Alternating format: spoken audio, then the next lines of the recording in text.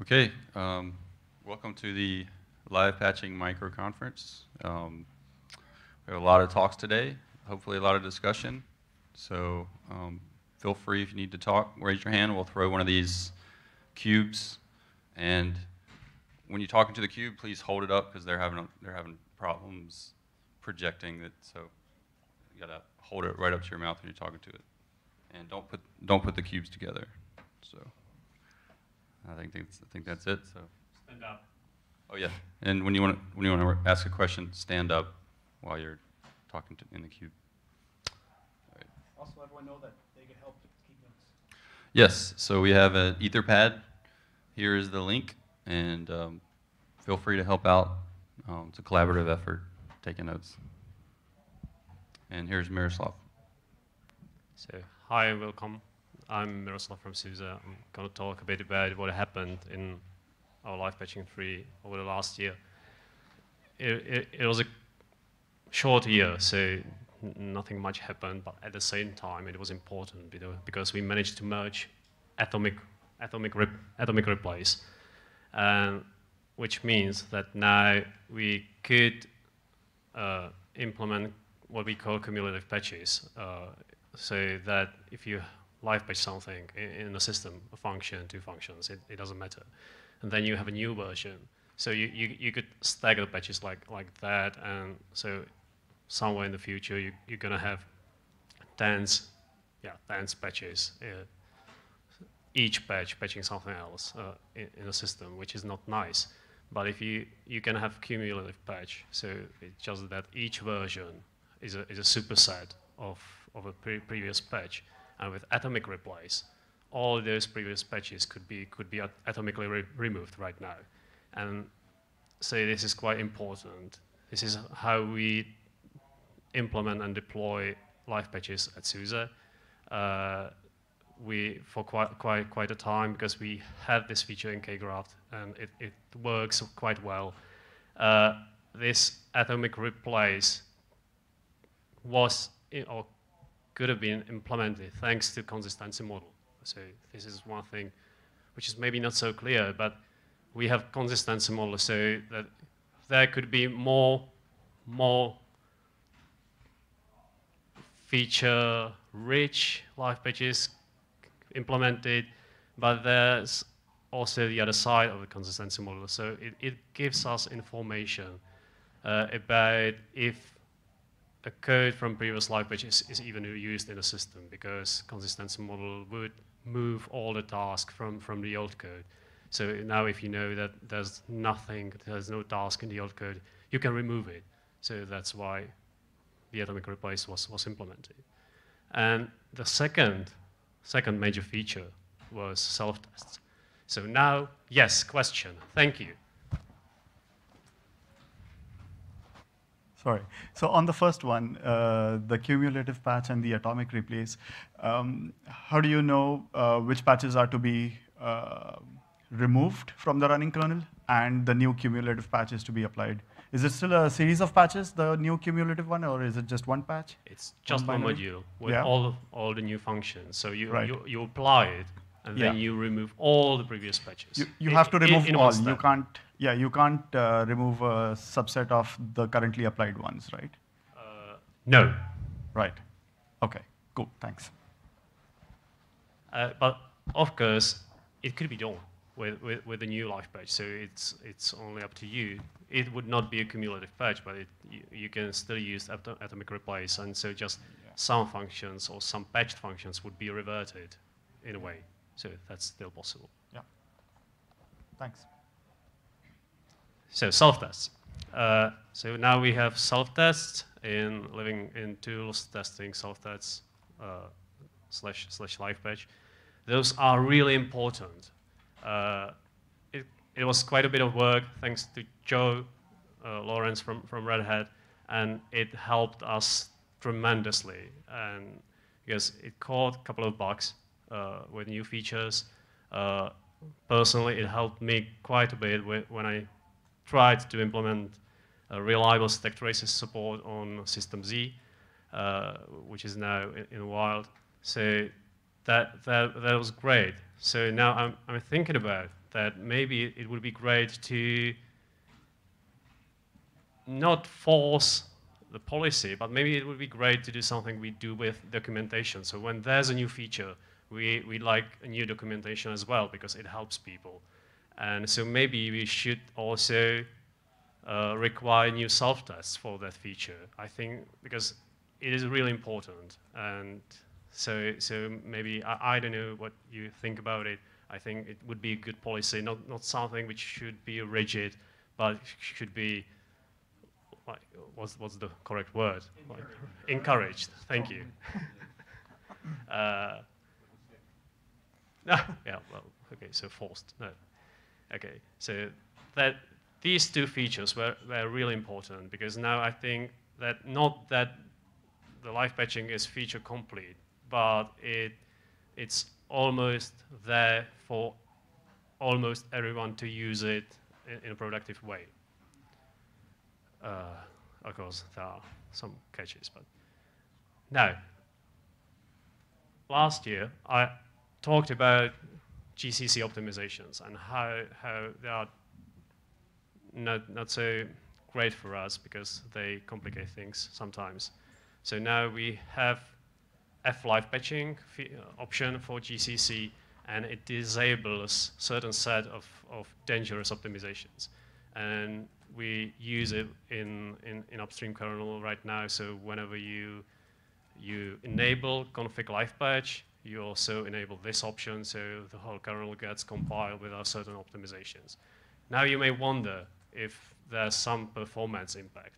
There was even an article on Foronix about that, so it's really important. And the outcome is that there's almost no performance impact. All those optimizations which are disabled were either not used at all or used in a really small amount of functions or a small set of code. So the performance impact was not so important. There was something like 10% decrease in scheduler, but that was something we could live with, so I think. And of course, there were many bug fixes and minor improvements. Question? Can you mention the versions of the compiler and the kernel that introduced these features? Yeah, good question. So live patching made it to GCC 9, so it's there, and the config option enabling live patching was merged in 5.2. Probably. Yeah. I don't remember. 5.2, because now we are at 5.3, so 5.2 or 5.1. I'm not sure. Yeah. Okay. One important thing didn't make it to the list. So now our mailing list is archived on lore.kernel.org. There are all emails since starting June this year. We should provide Mbox with all the archives, so somewhere in the future it's going to be fine for everybody. So there's an archive right now, and that's it. Now, there are some things, well, it's over there, right, which are not solved yet. We talked about them last year, and the important outcome of the last LPC was that all those things made some progress.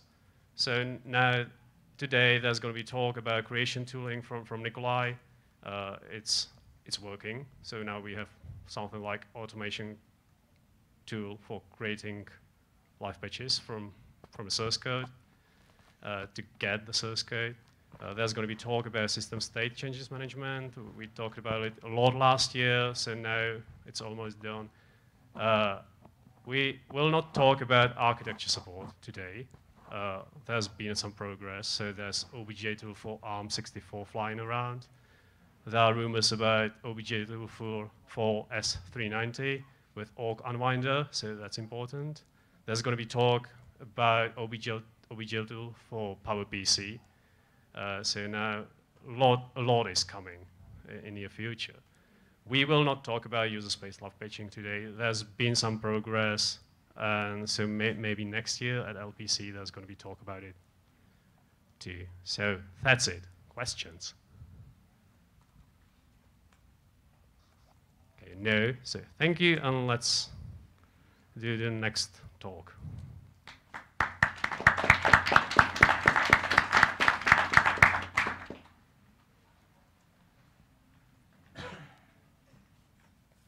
And it's me again.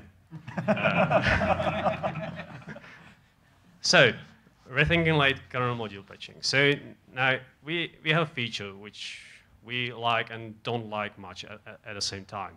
So, because imagine that you like to patch a function in a module. Now the problem is, of course, that you don't know if that module is or is not loaded when you patch it. So, if it is not, that module has to be patched on load and before it is being executed. We have a solution in the kernel, and so we don't use module dependencies, which could be perceived as a go-to solution. I'll talk about it a little bit later. We solve it by something quite similar to module notifiers. So we have hooks in kernel module loader. So whenever a module is loaded, we check if there's a patch for that module in the system, and if it is not, that module is patched. Now the problem is that it leads to some ugly code. Let's talk about it like that. Because there are some Arch-specific things in the kernel. So relocations, alternatives, parent instructions, static keys, and this is only x86. There are some other things on the other architectures.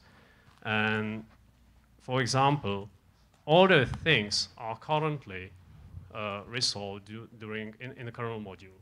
But if you patch a module which is not loaded yet, and so you do it later, you need to solve all these issues later as well. So what we do is that we take all those elf sections which are important, rename them so the kernel module does not see them, and we process them later.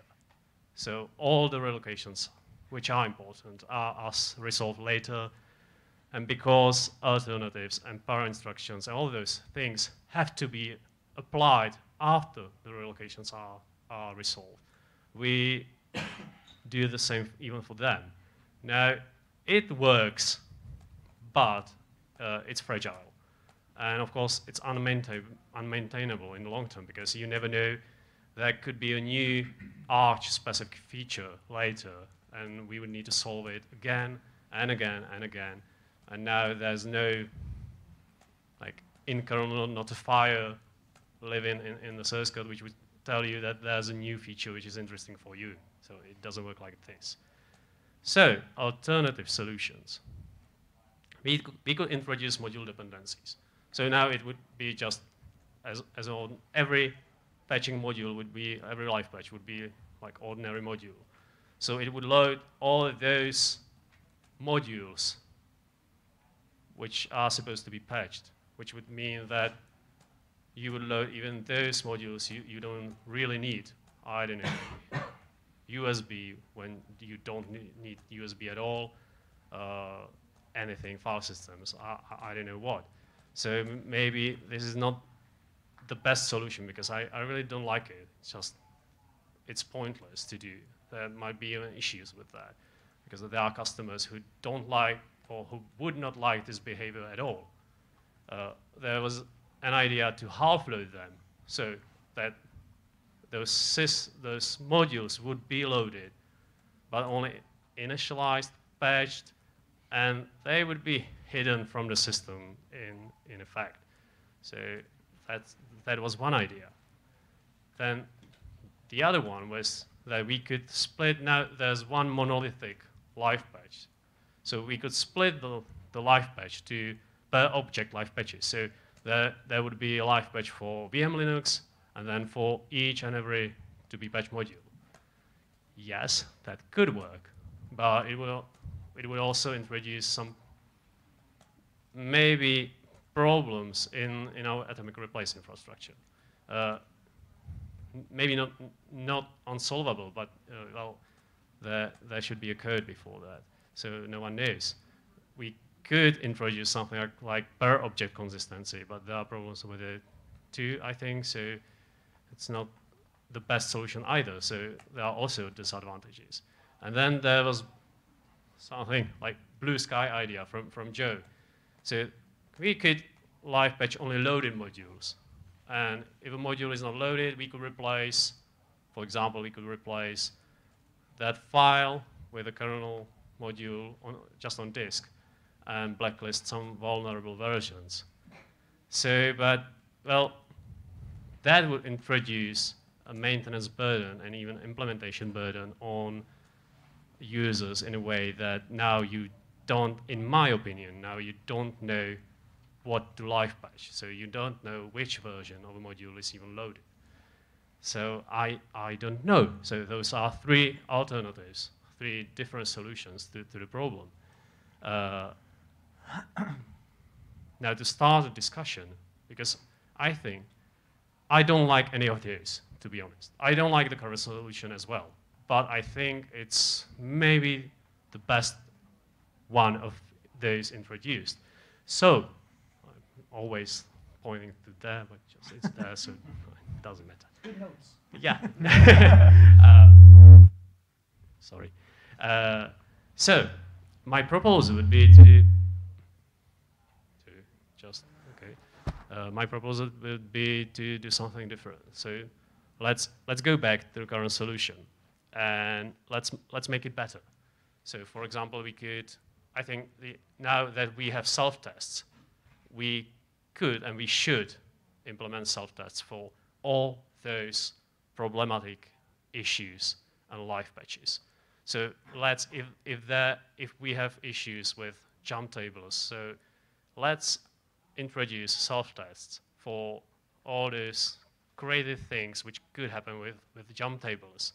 I think, yeah, it's a lot of work, but it could help us in the long term as well for different kind of reasons. And we could even, I said that there's no notifier about new features in the kernel, large specific features, but we could have it. I mean, we could have a tool which would have a whitelist of known things, like, so we know how to deal with relocations, we know how to deal with alternatives and bar instructions right now. And there could be a tool which would say that, okay, so there's a live patch and there's a thing I don't know about. So it's probably a new feature. You should take a look at this.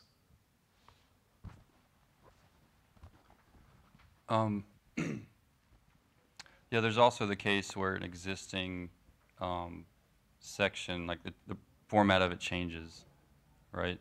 So let's say you add a field to the alternative struct, then Yes. the tooling may or may not notice Yes. that, right? Yeah, so maybe, yeah, okay, so the tool should be broader, like checking that. I mean, something similar to x86 instruction decoder, because there are two implementations in the kernel right now, thanks to only 2. Yeah. And there's a synchronizing code, so there's a script which does just calls diff on those 2 versions, and if there's a difference, it synchronizes it. So maybe something like this. Yeah. Yeah. Just have a question about the blue sky idea. How would that actually work together with module signing if you are patching the on-disk version of the binary? Oh yeah, so that's a good point.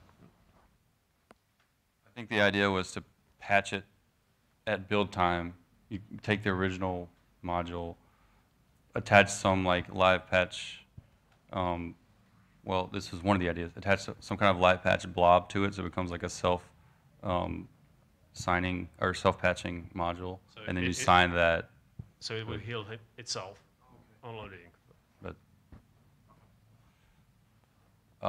another kind of variation on this idea of keeping what we have today but improving it. We could, for example, this is something that Nikolai mentioned to me today. We could, for example, just disallow like jump labels in patched code, and we could have tooling that would force that, and then as an alternative to that, you could just check. You could do a non-static jump conditional, so you could check whether the enabled bit is set at runtime rather than patching the NOP or the jump. Yes, sorry. Go ahead. But I wonder if there is, I wonder if there is a possibility to actually detect these new features. For example, if they all make some section in the ELF format, so we maybe we could check all build modules and their ELF sections, and check if we are able to handle all of them. So if there is a new feature, then there might appear in the build of the anti-kernel new section that we are not able to deal with. yes, And this was an assumption, something like this. So, I'll just say Steve? hi. So anyway, what's the problem with jump tables? Or the jump, you said, wait, so basically static calls? Yeah. No, it's not static calls, static keys. The static key, yeah, the static key, yeah. That's Yeah. right. we haven't implemented static calls yet. Yeah, That's right. in the future. No, static keys. Why is that a problem? The reason why I'm saying that is because you can have more than one jump table or label, like you could duplicate them. And when with the same key, and if you use the same key for, like, say if you have a function, you add a new function, and it will update both of them. Yeah, I think the problem was that if you reference existing static key in a different module, I mean references in the live patch, so that is an ELF section with that location. So the So code basically, it's referencing adding a new self key. But then again, like you said, why? No, I mean, no, I don't think so. So Oh, no, whenever that patch module is loaded, so jump label infrastructure needs to know about this location and switch the code accordingly, or not. no, well, Yeah, that's what's happening in the module. Yes, so there's something like that. Okay, so if you look at module finalize in Arch x86, so there's a call to jump label apply something. yeah. So whenever a module is loaded, that function is called, and those locations are processed and acted upon accordingly. So I think this is the problem. Wait, why is that a problem? Because when you load a patching module, that to be patch module. Well, you have to find the can state. Maybe I guess you have to make sure it's at the same state as the old one, or is it just you don't know what the state will be? Is that the Yes, problem? exactly. So you don't know because that module isn't loaded at all. So it's going to be loaded maybe in the future, and then you need to process it at that moment later in the future, not right now. Wait, you're talking about for loading of a module, it's with a jump label. I thought that the jump label would actually be there already. I guess I'm missing the actual problem, basically. Yeah, because there are two modules in Yeah. play. So Yeah, it's like the one module that then you patched it. So when you apply the patch module, whatever Okay, It's- so if, you still have the old and the new, right? let's say you're patching KVM, the KVM module, Yeah. but first you load the live patch module, and the KVM module isn't loaded yet. Okay. And there's a function in the KVM module that uses a static key, and the static key lives in KVM. Mm-hmm. The new version of the function of that in the live patch module is not going to be able to be fully initialized if it still has that same static key, because the static key doesn't exist yet. Right, So it's so going you to try can't- to initialize it and try to. How do you handle global or not global variables, but variables pulled into a module? Like, Well, it's not. It's not pulled in. We make an external reference to it, so we go find it wherever it is. So in that jump label init, it's going to try to access that key in KVM, but it's not there yet. So what our current architecture is to delay that jump Yeah. label initialization until KVM is loaded, and then we do the initialization specific to that KVM module. Okay. And why is that? Or you don't like doing that, or is it Yeah, too we complex, don't or like just- doing it. It's complex. Okay. We have to have a lot of Arch specific code. It's fragile. Okay, okay. Yeah. No, I think you just answered my question. Thank you. So, as I understand, jump labels are not supported if, as of now, it's not supported if the module is not yet loaded. if It the sounds like you do kind of support it now, but you don't plan on to. because we are seeing an Sorry. As of now, we don't support jump labels at all. I was speaking hypothetically because to simplify the discussion, in other cases we do that. Like for alternatives and perivert patching, we do what I described to you. We would potentially do that for jump labels too. We just haven't implemented it yet because we're kind of tired of doing these hacks, and so. Yeah, and so, of course, just a remark. It could be worked around in live patch because you can do all kinds of things in live patch. You can patch like the patching module as well. You can patch the patching infrastructure living in the kernel, so you can do all kinds of things. So even the jump label things could be somehow worked around, but yeah. that's just. But if the module is already loaded, like where the static key leaves, if it's already loaded, it should be able to patch it, right? Because. Yeah. But when we create a live patch, we are seeing an error message saying that jump labels are not supported yet. Use static key false instead. Is that a different? Is that kpatch build? Is that a kpatch build error message that you're seeing? Yeah. Yeah. Oh. So I can't answer that. Oh, sorry. Yeah. We recently added that error message Okay. because we don't support jump labels yet. So. Oh. Well, trace points are different. We do support trace points. I know those are jump labels, but they're different because in that case you want to create a new static key associated with that trace point in the patch module. You don't want it to be the same one. So like, I guess you could, but the way we implement it is you can enable trace point in the original version of the function or the patched version of the function. Okay, so we just don't do it. We follow the other way. So we reference the original static key, but all those trace point macros could be changed a bit, not improved, but changed a bit to reference the static key living elsewhere, and we just acquire that elsewhere, the address, in a different way, so it just call sims. So that can be done. And then we'll have static calls to them too. Yeah. Mm-hmm. Yeah, that'll be another complication. I don't know who came up with that idea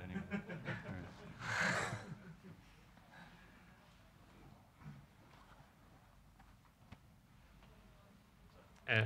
Any more question or ideas would be welcome.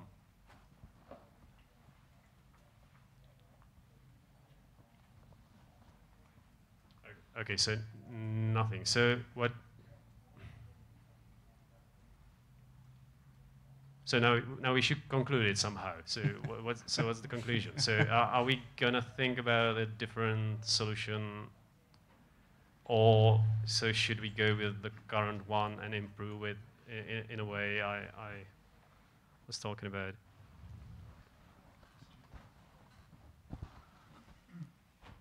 Yes, Masami. Yeah, I think that it seems that the current solution is better way to solve this issue, because that we can simplify or that just make it simple, like for architecture dependent code. Yeah, you can make other some simple interface for such kind of self-modifying code to that update later. Yeah. So you think you like our current approach? Is that what you're saying? Yeah, current approach is It seems that the model is very good. You know? I mean, we liked it too, like 2 Yeah. years ago when we implemented it. Yeah. But it seems to be the source of a large percentage of our, But sizable percentage of our bugs. And the bugs they can range anywhere from completely innocuous to panic your system, and you don't really. Yeah, but anyway, maybe you need to implement some test cases for such corner cases, so that yeah. The problem is, like with jump labels, we recently discovered that we had a bug there that we wouldn't have had test cases if we didn't implement it. So Yeah. the problem is every architecture has its own kind of quirks and special sections and patching things. Yeah, at the same time, it's not that bad. So And- the arc works, but it's not. I'm sure that is that what's the sections are architecture dependent or architecture in subsystem dependent. Depends on the feature.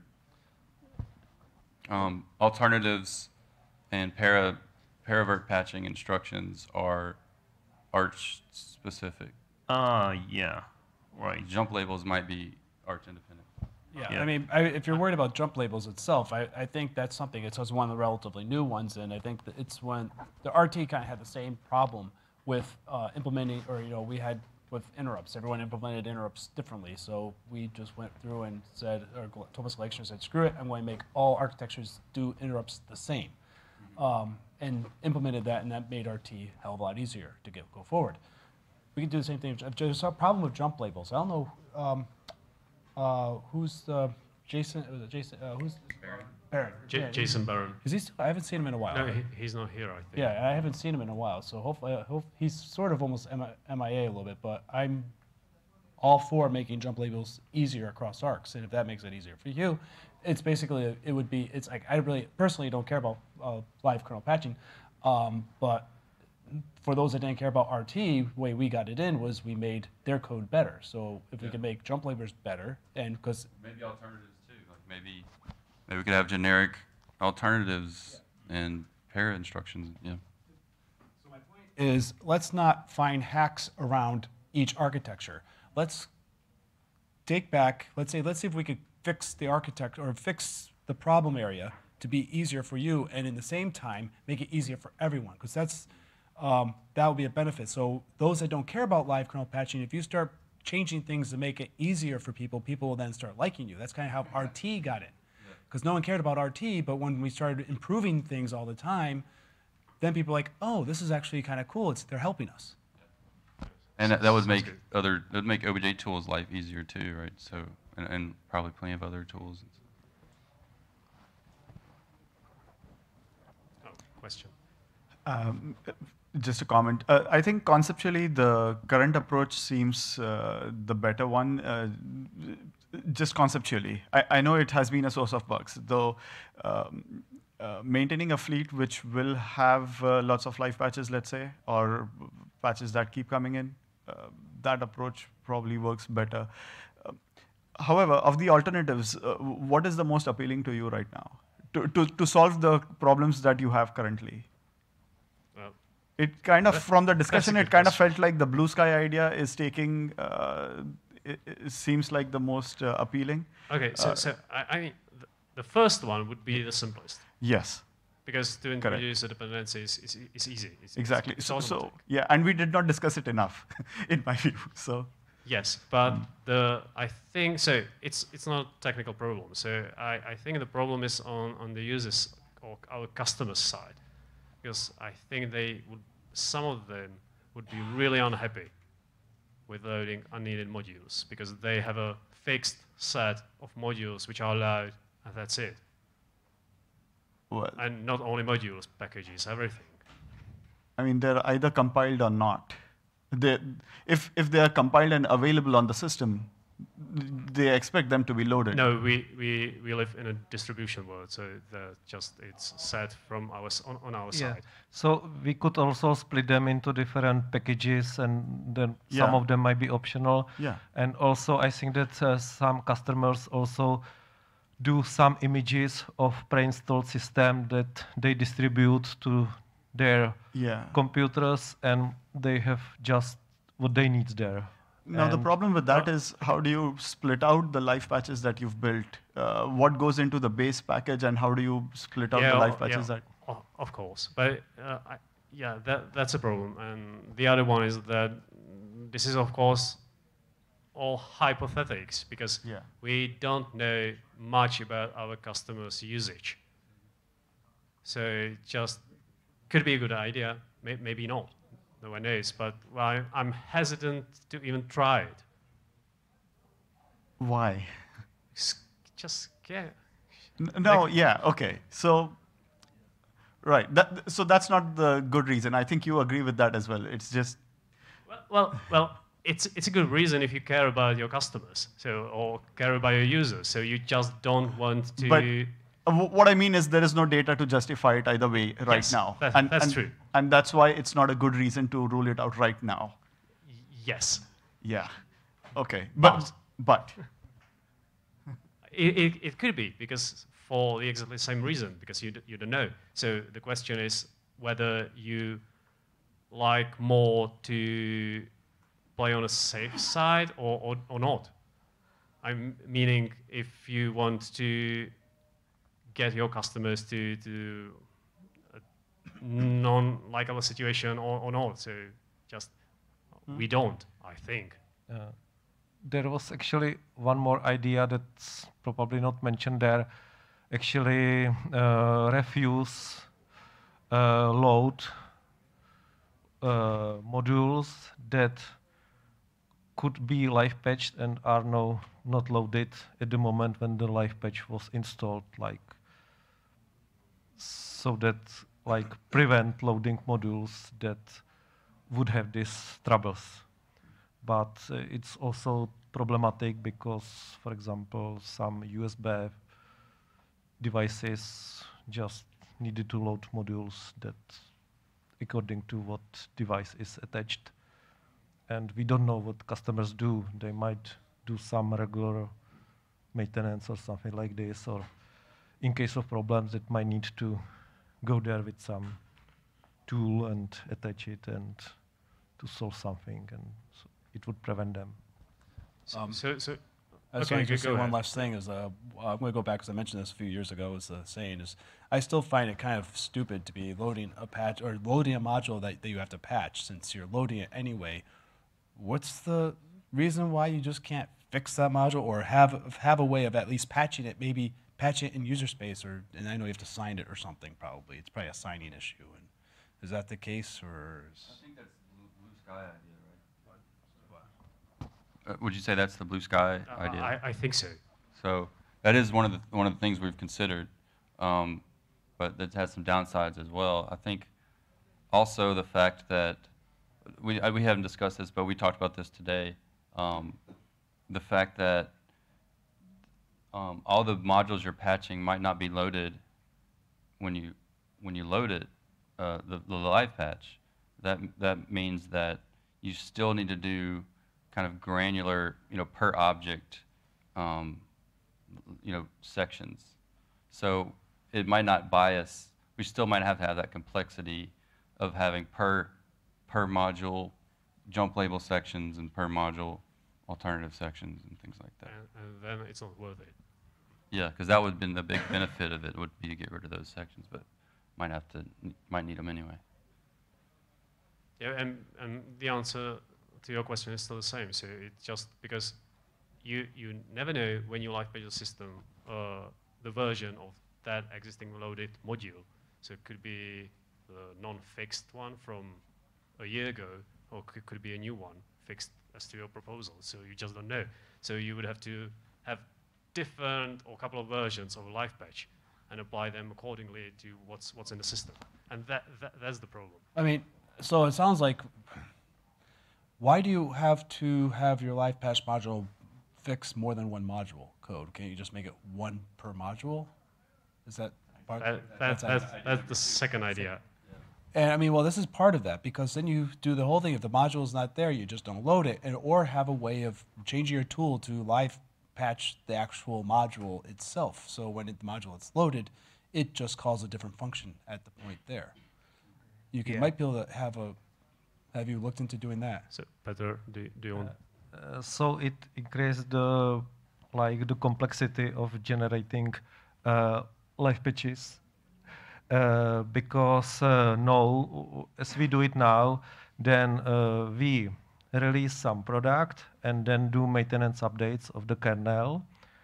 And together with the maintenance update, we also provide live patches from the critical security fixes for the already released kernels, which means the original one and also the already released maintenance update. So it means that the number of live patches that we need to prepare is growing with the time. And if we, together with the live patch, also distributes like different versions of the modules that can be loaded or not, then we will not only need to release increasing number of live patches, but we will have also, like for the same live patch, support different versions of some module that has been like fixed in the what I'm past. saying is, why can't you do that? So what you said was when you add a new live patch, atomically you switch, if there's already been patched, you throw out is it the whole, everything in that module, or is it just the function? Everything's patched, so everything in all those previous live patches. So wait, if I had function A patched, and then I add a new live patch of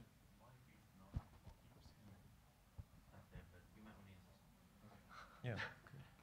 So you have a, say if you have function A patched, and then you add a new live patch that patches function B, do you have to actually make it so it patches A and B again and just throw away the old A and make it A, B again, or do you just patch B and have two live patches living at the same time?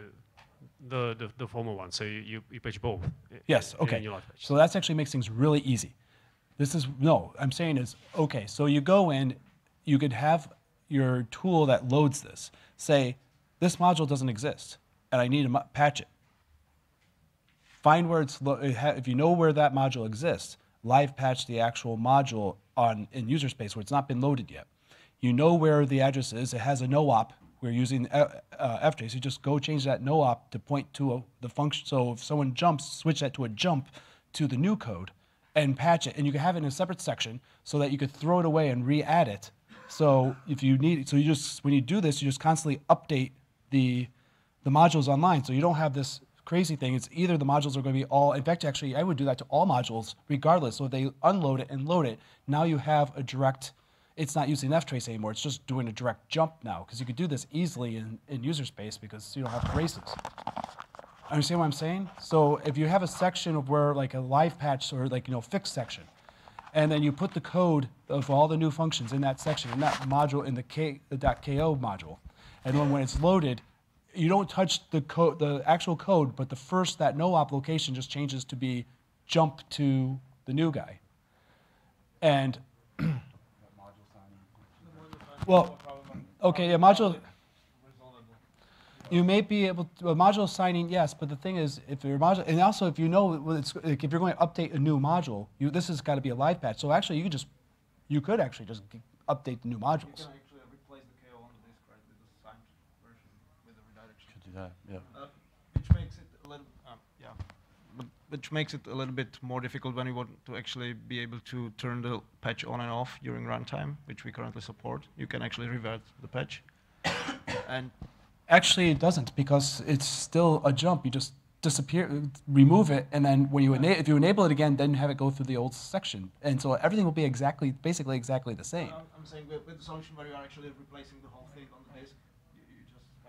Oh yes. I mean, when you would do the replacing on disk the whole KO, rewriting back and forth, then you actually would have to store both versions somewhere, right? When you are switching the patch. Yeah, on and off. But the thing is, like I said, I still think it solves so many things, much more than trying to fight all the, this, okay, I'm loading a module, now I have to bring it in later, and that is so much more complex. To me, I think that is so much more complex than just doing everything on disk and then loading it when you need to load it. And then you can actually monitor it and see it. And you can just change it so you have partial sign. So you can actually have like a double section in the module that you could have signing for both of them somehow. So when your tool fixes it. Okay, just a double question. If we have signed modules and we have module which is unpatched, which is staying on the hard drive, and we want to patch it, we obviously will break the signature. In this case, our live patch should be also signed, right? Couldn't both files be combined and their signatures to be checked together? Yeah. So if we are loading a module, I suppose it has a header which says how long is the... It's elf. Yeah, so we can check whether the file is longer than that, and to see that at the end of the first elf, we have a valid second elf, which is obviously the live patch. We can then check the signature attached after that. Yeah, that's exactly. I mean, change the signature in code. So I'm saying is you. We're running out of time, though. Yeah. Okay. So, I just real quick. I really do strongly believe you should take a bigger effort. I have several ideas about this because I thought about this before from the last time, and I still think it's better. And especially since you're more worried about building on top. We're not building on top. We're just going to replace it. Having a separate section where the code is, so if you need to add a new live patch, you just blow it and blow away the old one, put in the new section, and change it. And you should even know what that. You could even put a signed signature in there because you should know what the end result is. So you could do everything on your own thing. So when you supply the live patching and you got to change the modules online, you know exactly what the end result of those modules will be. So you should easily just send the signature, and then update it, and then that should already match. And I think this should be in a separate file rather than the same, modifying the same KO. So when the module loading code should accommodate for an extra file, which should probe for, is there a live patch available for this module, and load that along with the module. So the signing code remains separate as well. Also, it accommodates for the module removal case, where a live patch comes into the system, which is already loaded. Then you unload the module, the live patch goes back. But then if you have a separate live patch KO for that module on the disk, you can reload it again, both of them. Yeah, I like that. Okay, we gotta move on. Yep. Thank you.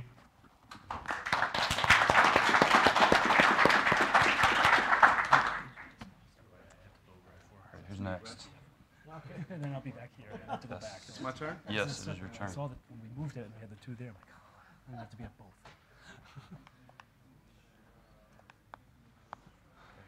Thanks. Hi, my name is Nikolai Stange. I work for SUSE, and during the last year on automating source-based live patch creation in particular. Who is not aware about the idea behind, or the concepts behind source-based live patch creation? I assume everybody, hands up who knows it? So, okay, so I make it really quick. So what you usually want to have, or what we want to have, is we want to create our live patches as external modules in source code, which means we have to copy everything from the Linux kernel sources over to our external module code, basically. That's, I mean, that's a stupid task, right? For me, so I'm usually doing it manually, and so I've worked on automating that. And so this KLP CCP utility is the result. CCP is for see, copy, and paste, in case you wondered. And how it works, it basically takes a bunch of options and the original GCC command line from the original kernel build from, let's say you're patching KVM Intel, you would have something like vmx.c and the command line used to compile vmx.c. It takes the complete command line because it needs to reproduce the preprocessor environment, which includes things like macro definitions, header search path, and so on and so forth. When invoked, it would, one more thing to note is it is given the set of patched function from which to build the source closure, if you want, like needed functions and type definitions and whatnot. So when invoked, it will preprocess, parse, evaluate, and out of that information, it will build the closure, which means, for example, it will follow the call graph of the, starting from the patched set, it will follow the call graph and copy, for example, functions, static functions, for example, or structs, local struct definitions, or pull needed headers in and something like that. And the final step, it deprocesses the closure and writes the output to a file. So Are there any questions, or please ask, because I'm so often doing this that maybe something unclear about. No? Okay. So when in particular when building the closure of the patched function, KP CCP has to know some pieces of information about the original kernel build. When implementing this, I put that problem aside and decided I would just invoke some external user provided scripts providing me with that information. So for example, an example would be what I call externalization, is exactly kind of what we talked about with the static keys. So if you need to access a global variable from the original patched objects, you somehow have to resolve it. So, and that's what I call externalization, whether or not it's possible, and so on. So, and what I'd like to do in this talk is to collect ideas and opinions to obtain various pieces of information about the original kernel build. So, so the first thing is the GCC command line used when compiling the patched object. So there are several ideas I had. So the first one is to just run make in silent mode, and in simulation mode in particular, and copy the command line out of the output. The problem with that is that it depends on the GCC version, because Kbuild adds and removes certain options depending if the compiler supports it or not. So if you want to reproduce your build on a different machine than used to compile the kernel, it won't work. Another problem is that there are some targets which are always rebuilt, which basically clutter the output, and yeah, it's not good for automation or extracting the output. So another idea is to somehow store away or package away or whatever the .cmd files produced by Kbuild for tracking whether or not some compilation command has changed. So yeah, the disadvantage of that is basically that these contain absolute path, and yeah, so you can't move your, I mean you can, but you have to fix up your path, so, but you can't move your configured kernel directory or whatever to somewhere else. So on the upside, the nice thing about these .cmd files is that it also contains the headers, which is good for, or which is needed for finding objects to patch for header file changes. So these, basically these are the output from GCC -m something to create these makefile routes. Yeah. Yeah, and the simplest one or stupidest one is just to capture the whole make output from the kernel compilation and grab for your file of interest or something. So what exactly do you need from the kernel, from the GCC command line? Right now, I need the everything preprocessor related, like macro definitions, undefs, header search path, and yeah, that's it. So, but I'm for simplicity, I'm taking the whole GCC command line and throw away what I do. And for one thing, in the short future or in the near future, what I would like to do is to warn on architecture-specific flags altering the code generation somehow. Like, for example, you could do something, just as an example, I don't know if it's actually used, you can have fpack struct, which would affect your live patch, obviously. And there are some changing calling conventions, for example, and I want to do something like that. So I decided to just take the whole thing and pick what I need. So, yeah. And another reason is that I thought that it would probably facilitate automation if I just can pass it the whole command line, get it somewhere, and just throw it at KLP CCP. Yeah, but are there any more ideas how to get the command line or comments? There's a remark. All right. Oh! I have to pay attention. So, I've seen a lot of this recently just for, like, editor integrations. Yeah, sure.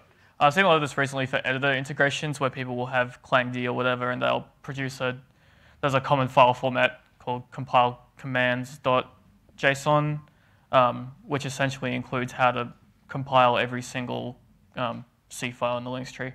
So there's already tools to generate that.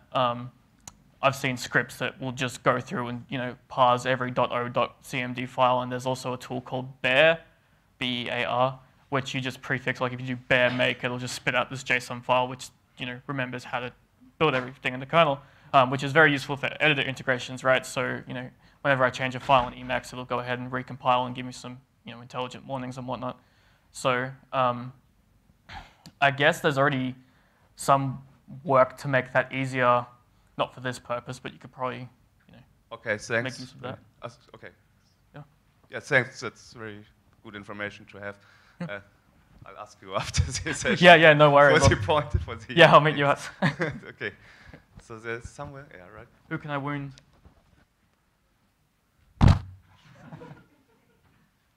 Proxy. Recently I run in nearly the same situation as you, but for other purposes. I'm maintaining something like 20 running kernels on several hundred thousand. I'm not sure. I'm in the same situation as you. I'm maintaining maybe something 10, 15 kernels, up to 20 sometimes, running on several hundred to thousand machines. And I was in a situation where when I have to build live patch, I have kernels built over the last 2 years with several different tool chains meanwhile changed. Yeah. And it was a real pain to investigate which kernel with which tool chain was built, what the build options were, and so on and so on. Generally, what I did is build.env file, where I'm setting up my toolchain, source toolchain something enable, and I'm adding this file to the Git from which I'm building the kernel, to the exact release or to the archive of the release or whatever you use to maintain your files. Using that, I can use unified script build kernel, let's say, which does all the flags, options, whatever we need into the command line, and just includes build.env. When you have your build.env file, which sources the toolchain, checks its version, whether it is exactly what you expect. In my case, it enables Ccache and some other stuff, but basically setups the build environment. I understand. You could take just the file and source it. Then you will reproduce your exact build environment used for building the kernel, which made my life easy. The problem with that approach is that it would be hard to set it up with cross-compiling, I guess. Because what I would love to do is to do all this on my development machine and not having to, I mean, if you have like 50 kernels and 3 architecture or something like that, then it's getting real pain to do that on every architecture and search for a machine somewhere. But that's certainly an option. So you could also use containers, I guess. Use a container to build the kernel, and then save that away. Then you have the exact environment used to build the kernel you can build your live patch models with as well.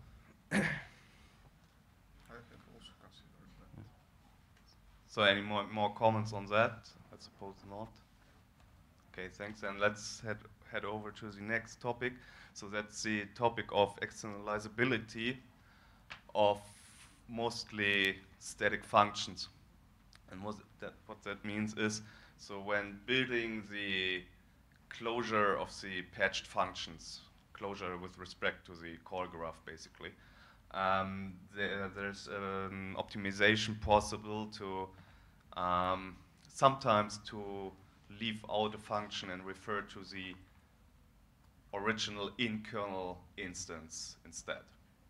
So, for example, that's possible when obviously that function hasn't to be changed and GCC emitted it without any interprocedural optimization into the patched object.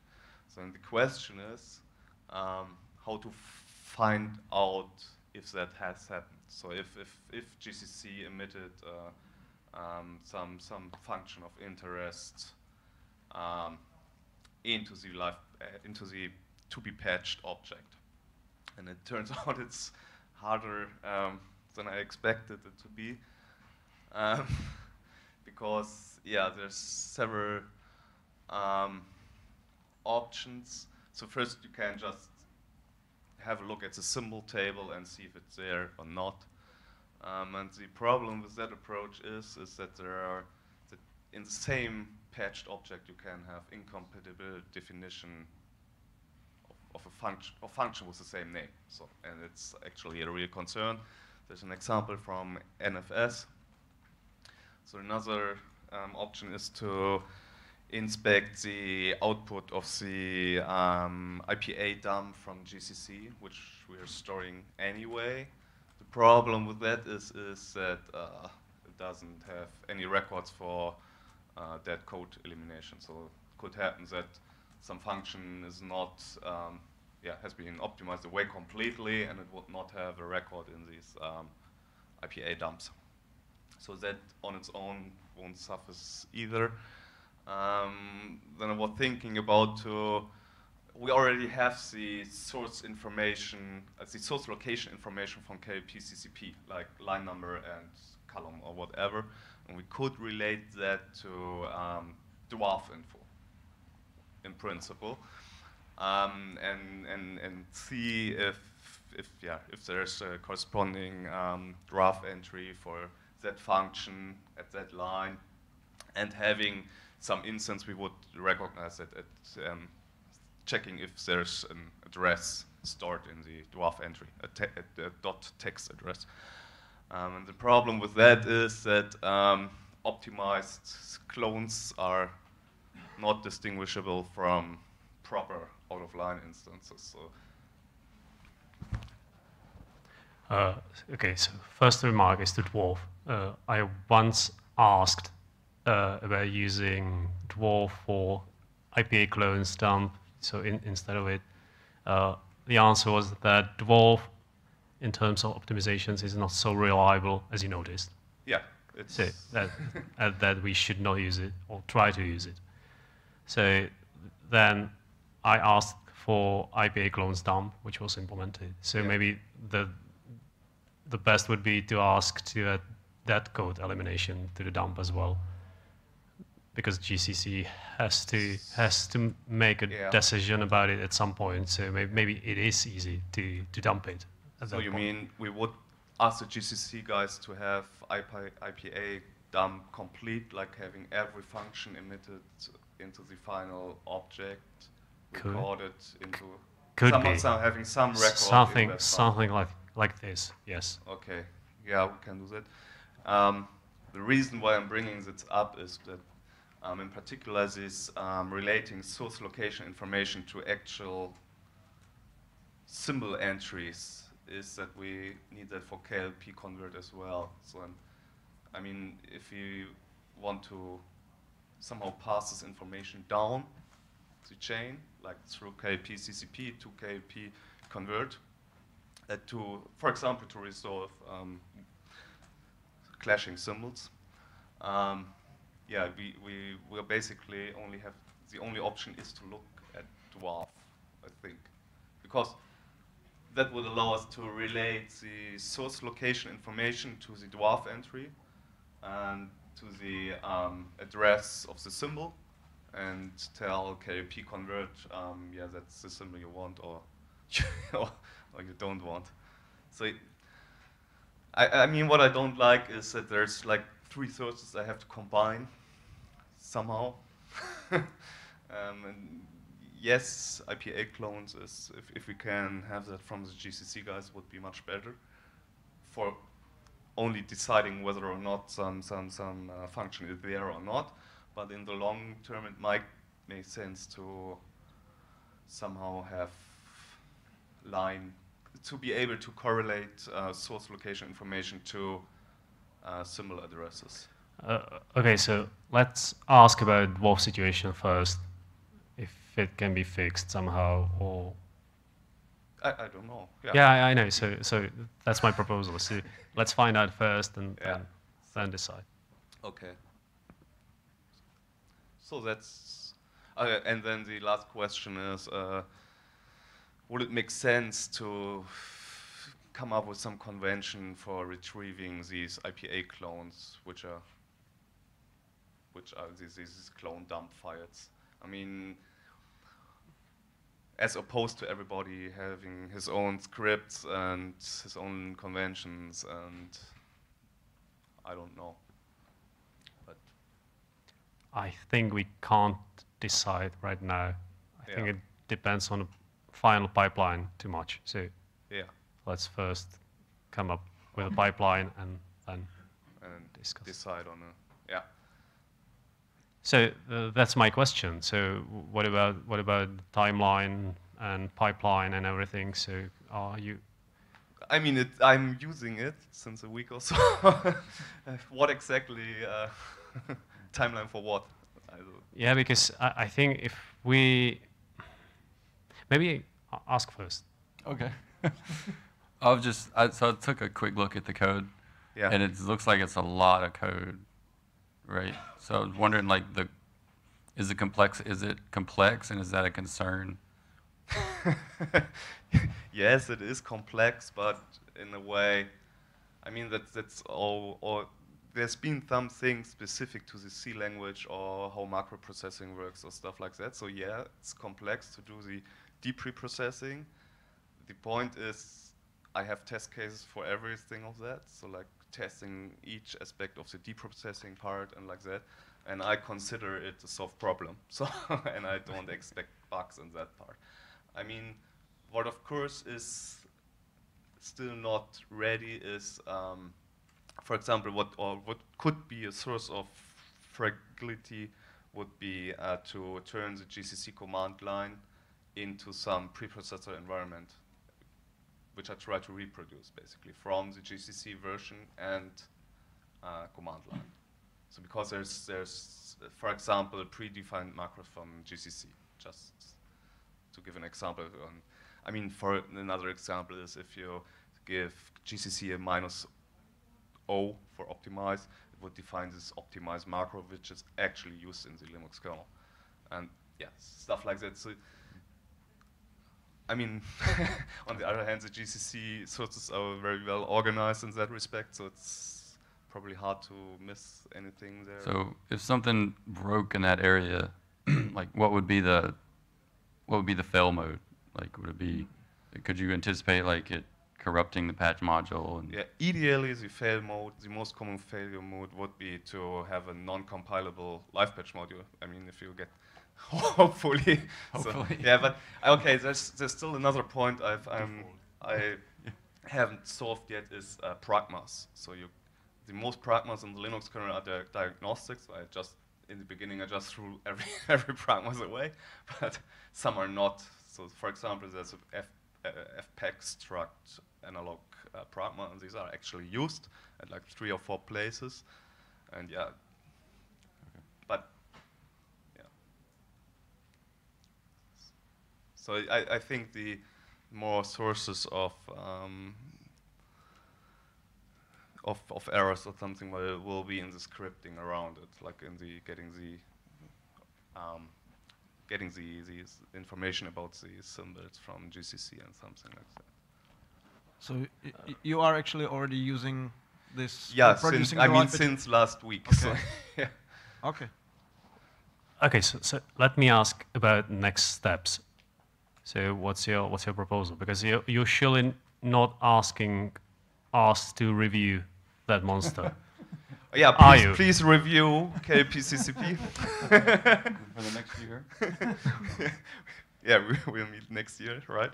So yeah, it's like 70,000 lines of code to come back to that question. So. 70,000. Yeah, at 69 something. Yeah. Yeah, I mean, for the most part, it's the C evaluation and stuff like that. So the actual deprocessing and closure building would be something like 5,000 probably. So that's where the live patching specific logic is. So yeah. The next steps. I mean, I would of course love if people start using it or trying it out. I personally would appreciate any feedback on the command line, on the script interface, and what can be improved about that. And yeah. So my conclusion is that we won't have any upstream changes to cable or whatever, but use the tool the person in the back proposed, yeah. And yeah. Any more questions or comments? Doesn't seem to be the case.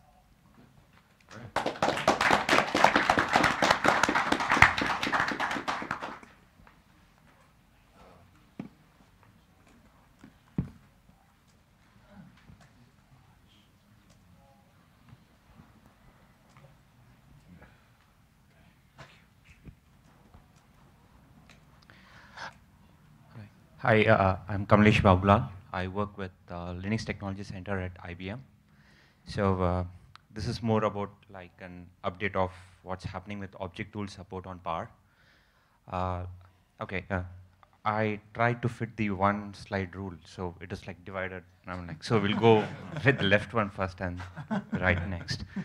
So last year when we had the talk, actually there was like 0 line of code actually written. So most it was like pitching the idea on like what we have on Power, what can be done, and I was just asking for whether it's the right way to go.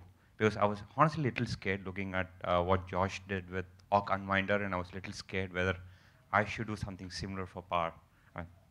So then, the current state as of now, it's like, I would say it's at a pretty good shape. I have not posted it as such, but it's available on the GitHub as such.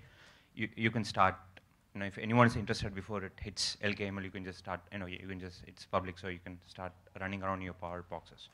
So one thing is like, so the object tool is all about enforcing rules of how how the stack is at a particular point, or how we do the stack validation at a particular point.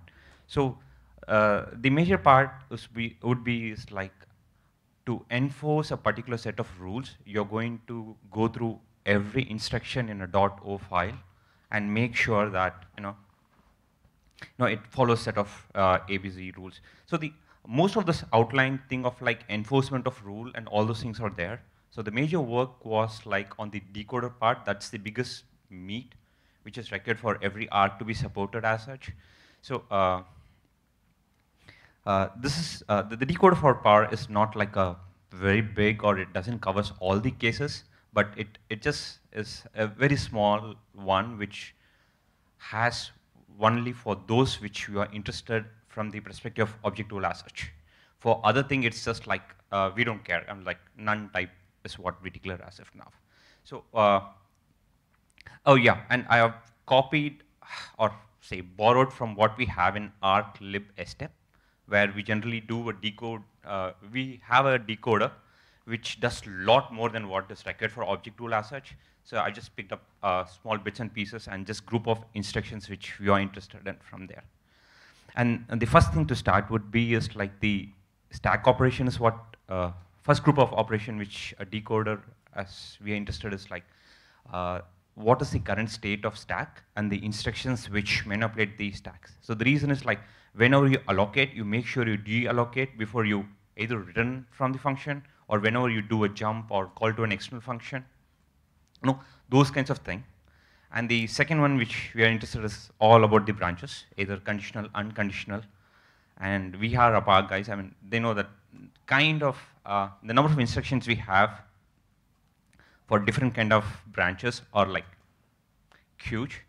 And we have like interesting things like branch with LR set, unset, and we have a lot different kinds of branches. Okay, let's not get into it, but yeah, it was like a huge operation which we needed.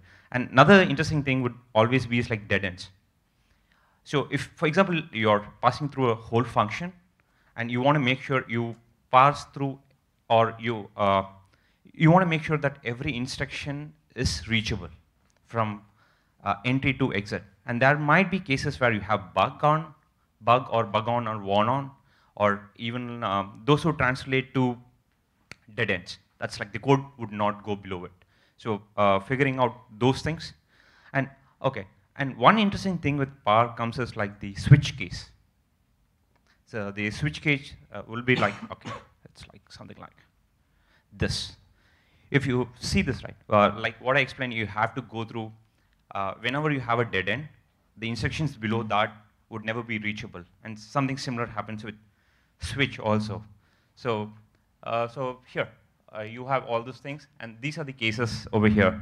So BCTR would be like, from this would be kind of a dead end, and you will not be able to go to case 0, case 1, default, and all those things are nothing but the case 0 would be something somewhere here, or case 1 would be below it. And those are the instructions which you might not be able to reach generally. So what I mean is like for the switch cases, we need a special way of figuring out if it is a switch table or not. And thanks to ARM guys and Josh, that they came up with an interesting GCC plugin, which I have, kind of reused it. Thank you for that.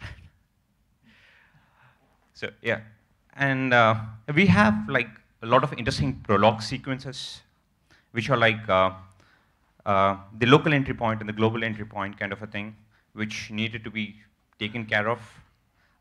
What would that mean is like the entry would start with offset 8, not with 0. So we have a little, okay, something like this. I'll better show you how it looks like.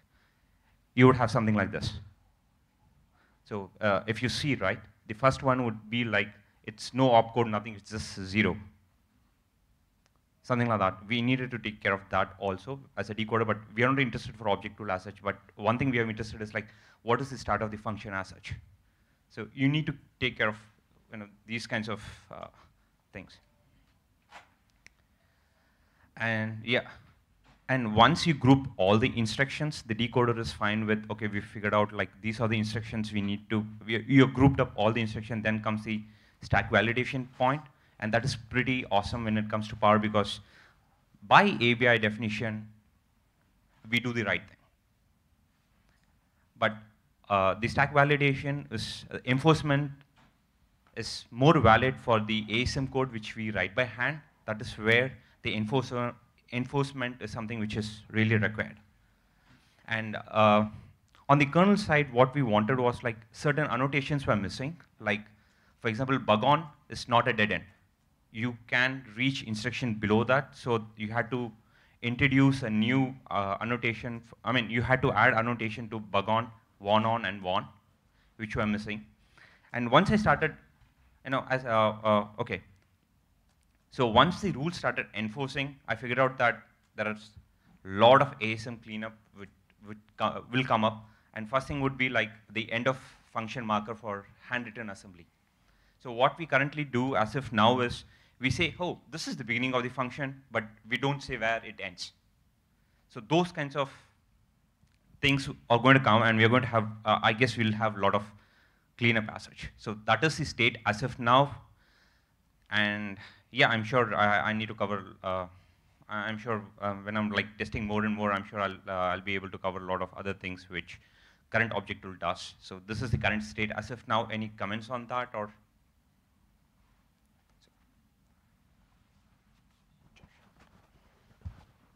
Did you? Yes, I'm not sure. Sorry. You mentioned the dead ends for bug on and warn on. Yeah. I'm not sure I understood whether you reached a conclusion on that, whether you had a solution. So the thing is, like, we were missing annotations there saying that, this is not the end of function. You have to go below that also. Because for object tool, you're just parsing every instruction. You want to make sure that everything is reachable and you're doing the right thing. So for example, after bug on, what if you're calling a function? So, okay, let's put it this way. You have a bug on and then you're just calling a function without, is this theoretical example that you're not constructed the stack in the right way. So that's not the right thing to do, right? Mm-hmm. So if it is a dead end, then you say that, okay, this is the dead end and it's a no return point, and you just stop the analysis there. Yeah, but because on ARM, I realized that it is possible to compile, depending on the configuration of the kernel, you can compile the bug-ons out. Oh, okay. So I don't remember the name of the config option, and at least to me, it seemed like it would almost make sense to consider the bug-ons or the break operations or whatever is on PowerPC. At least on ARM, it's just a break operation that triggers an exception, like a no-op. Okay.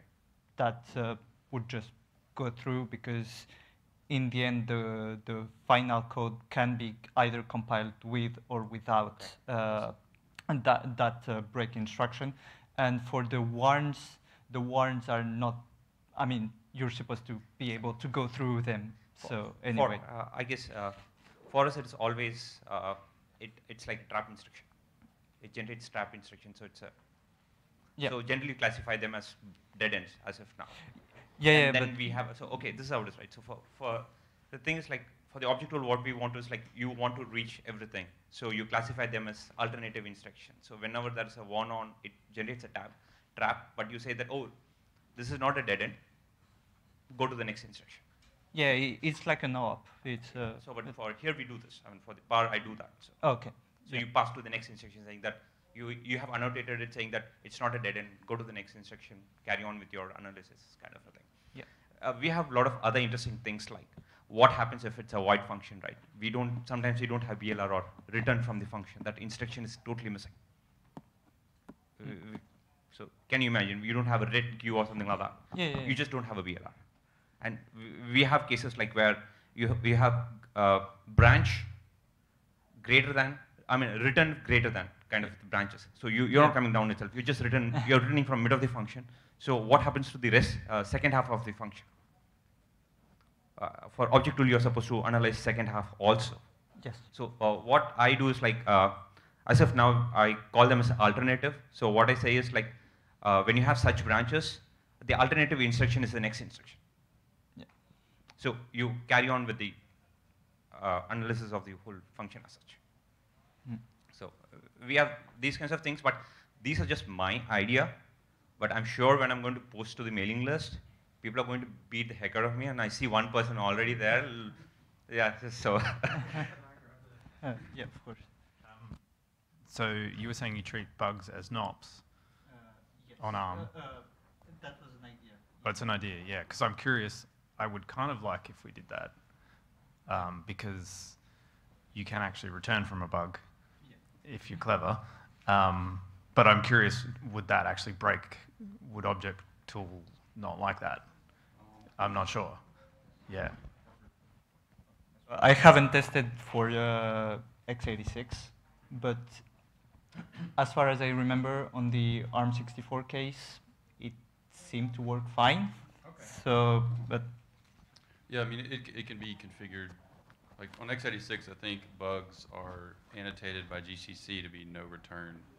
So this compiler already assumes you don't return from it. If you did, bad things would happen. So OBJ tool kind of follows that same. Yeah. But we had to move on. We have one more short talk before the break. So, yeah, go ahead. So on the future plan, it's like before I posted my code, guys had posted one of the really nice cleanup already. We have a object tool code floating for ARM. So the good thing would be like if we can get the ARM code merged in, because it has a lot of cleanups already, and my current patch set is based on it because more or less the cleanups are similar. So I'm just rebasing it over the ARM code. It'll be nice if people can test more of it or just review it more and get the ARM thing in, so that the PowerPC thing will be very easy for me to get it in. And so the reason why I'm saying is like it decouples a lot of things. I mean, it's a nice work where ARC-dependent and independent pieces are done. But my personal opinion is like once we get all the three things in, then possibly there are a lot of other cleanups which I would like to do, especially with the ARC bits and the non-ARC bits. Because I want to do that because it's still more ARC specific even after the cleanup. So that's my thing. And possibly use the same GCC plugin which does the switch table detection as common between Power and ARM. And the last thing would be is like it requires more and more of testing. As of now, I've just tried it on one particular GCC version, and I'm not aware of all the subset of instructions which are generated over the Power.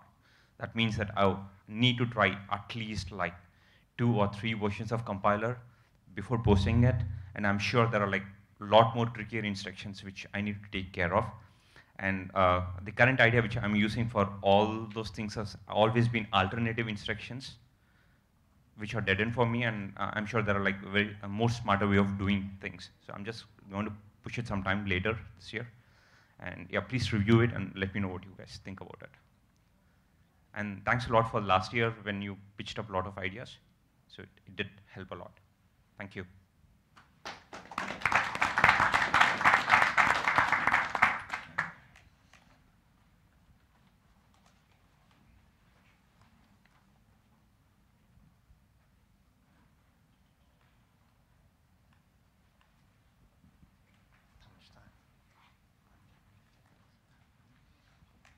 Hi, I'm Joe Lawrence from Red Hat. I work on the K-Patch team. So I know we're running a little late, so this talk is pretty quick and simple.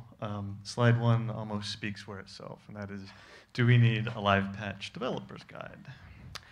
But quickly, I'll just go over, for people maybe not familiar with our existing live patch documentation.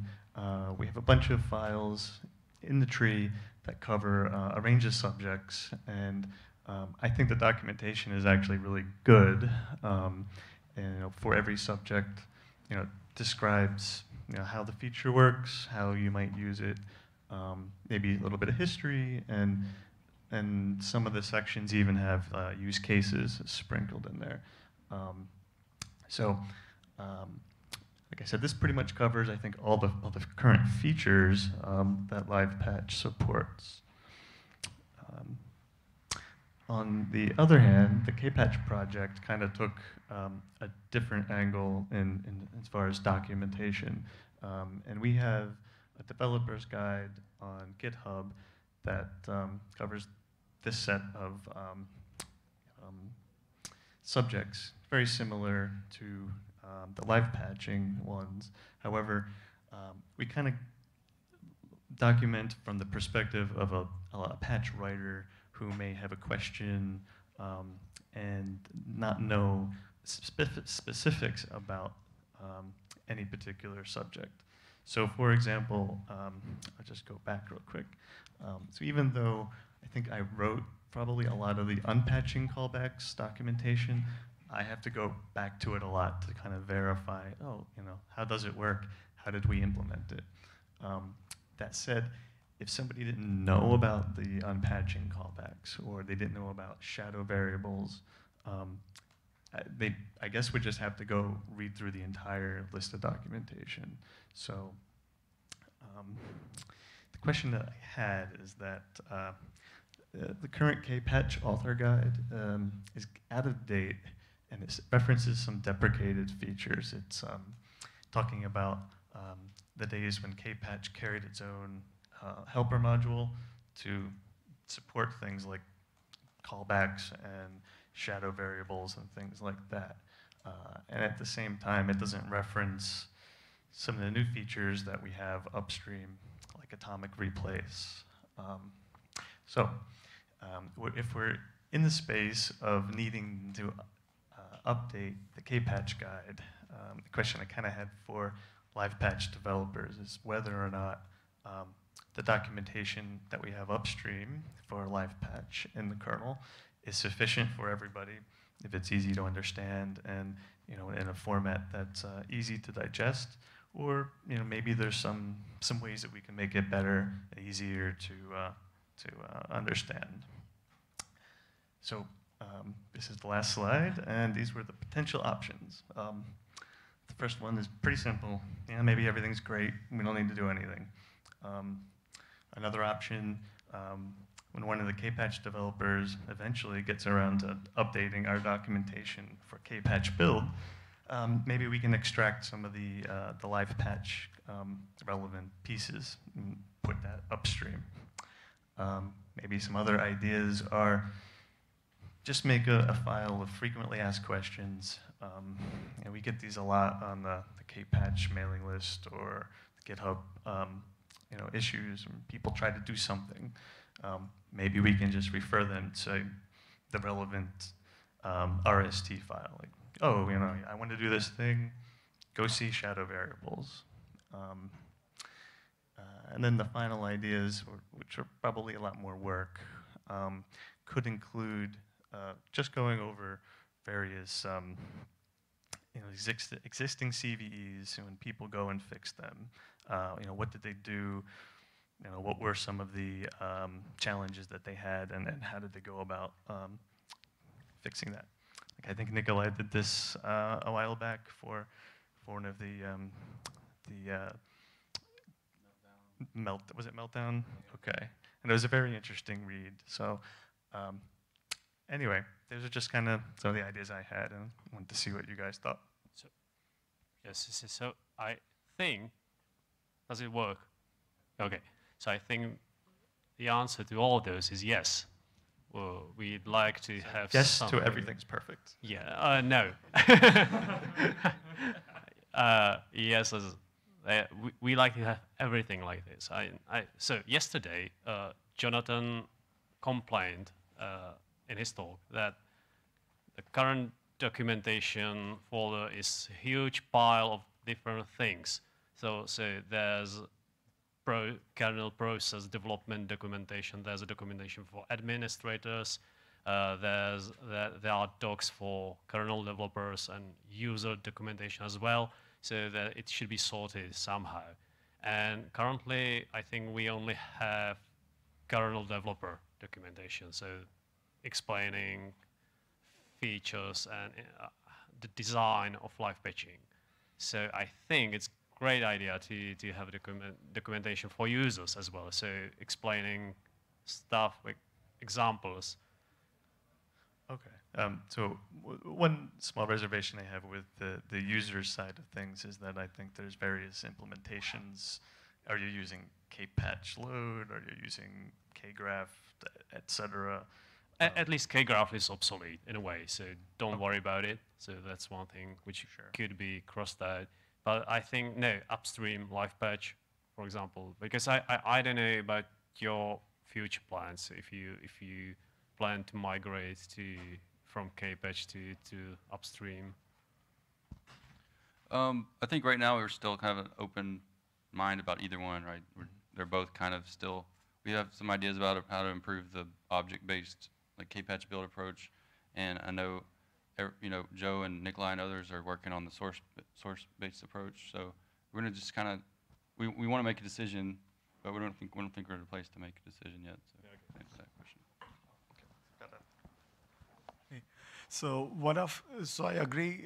We need a developer and a user guide that needs to be separate. The kernel one is great, live patch. When I look at it, that's all there. But then when it comes to the user space tools to create, I don't know which ones to use. There's of course, there's K-patch, there's K-graph, there's probably something else. And as he just said, Kcraft is being deprecated. But the other complicating factor is when I look at the Kpatch tools, the Kpatch documentation refers to LifePatch in some places and the Kpatch kernel module in some places. And Kpatch, when it says Kpatch, does it mean the Kpatch user space tools or Kpatch the kernel module, which probably no one is using when they're talking about the upstream kernel one and so on. So it's complicated in that way. Yeah, we have a great namespace problem in the Kpatch documentation. So there's only so many different ways. Yeah, you can say live patch, Kpatch, etc. So one thing we could do always is like retain one which we have for the every time the feature goes in, we have the developer guide as such, and have something like what we have for locking, which Rusty did some time back. Guide for the people, the authors who are going to author a live patch as such, which is a little common. I mean, if just a guide for users as such, which exist. So possibly, I'm not sure, we want both the documentations, right? One for the developer explaining the feature as such, which we do it always, but the user guide would be like. So it seems like the people definitely like the idea of some user documentation. Do we feel that the kernel documentation is in a good enough place, or do we feel that that needs maybe a little bit more hand-holding? So the kernel documentation has currently how to load, like what is the technology behind the live patch and how to load and unload that kind of stuff. Sure. So but it can be the one location to have both the creation documentation as well as the like you can have both things merged together in a single stream. I think that would make. Okay, we're 7 minutes into the break right now, Yeah. so if you want any snacks or anything, it's only open during the break. So I would say we stop right here. Yes, we could come back. Yeah. Yeah. Thank you. Thank you.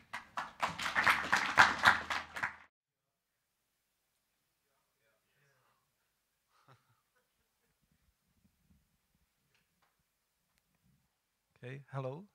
So, my name is Petr Mládek. I'm working for SUSE, and I will talk about new API for handling system state changes done by live patches. It was an API that was discussed last year, and it is needed usually for changes done by live patch callbacks. And for example, one situation was the L1TF vulnerability when it was about inverting some byte in page tables. Yeah, and actually we could not do this before all the code, all the system was able to handle this bit correctly.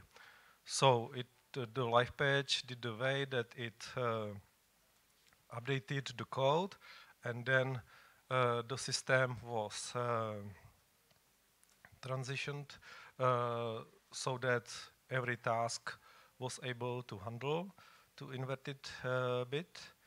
And then in post-transition callback, we finally started to invert this bit to prevent the vulnerability. And why we need the API? It's related to atomic replace and maintaining live patches, because when we produced another live patch that will fix some more security fixes, then it needs to know what's already on the system. So if there is live patch that already did this change or didn't, if it actually needs to convert the bits or not, and so on. And also if there might be another version of the fix that it again needs to know what's the situation that is taking over. And also, we actually currently don't have any way how to create like dependencies or define some compatibility between live patches, because we actually even allow to install older live patch that will basically replace the new one. But in this case, it wouldn't work because the older live patch would introduce code that wouldn't be able to handle this inverted bit, and the system would crash. So we needed, or we wanted to have some API that would help to keep, to help with maintaining this and making it safe. On the other hand, this is something that is rarely used, so we wanted to make it simple. So I came up with this API. It's currently sent us, its second versions of the patch set is sent, and it got relatively positive feedback. Anyway, what it does, it introduces a structure called a state that has just 3 members, ID, which describes, which is some number that defines what the system state we are monitoring or changing. The developer of the live patch will just choose one. Then there is version. It's again number, which means which version of the live of the system state is this live patch introducing. And then some data that get the callback store for this state, so that the new version of the live patch could take over and pass some information to the new version of the live patch. Or when the live patch gets disabled, so it has some information how to actually revert the stuff. This structure is added to the top level structure called a live patch, and there might be array of these states, so each live patch could handle more states independently. And now there are 3 functions. One is KLP is patch compatible, and it's when you it's supposed to be called when the new live patch is enabled. And what it does, it's checking the system state that are already somehow set by the already installed live patches, and compare it with the states that the new live patch is going to change or is able to handle. And there is actually difference between atomic replace or cumulative patch, because this patch has to be able to handle all existing changes, so that its version provided, its array of the states has to be the same or higher than the already installed patches, and it has to support all the states that are already manipulated by already installed patches. While the patch that is not replacing the older patches, it is allowed to modify existing state. For this, the number has to be higher than already, or the same or as already existing, but it doesn't have to handle all states. And yeah, and of course, patches could add new states or modify new states. And so this is the framework to handle the compatibility, and then there are 2 functions to manipulate the state.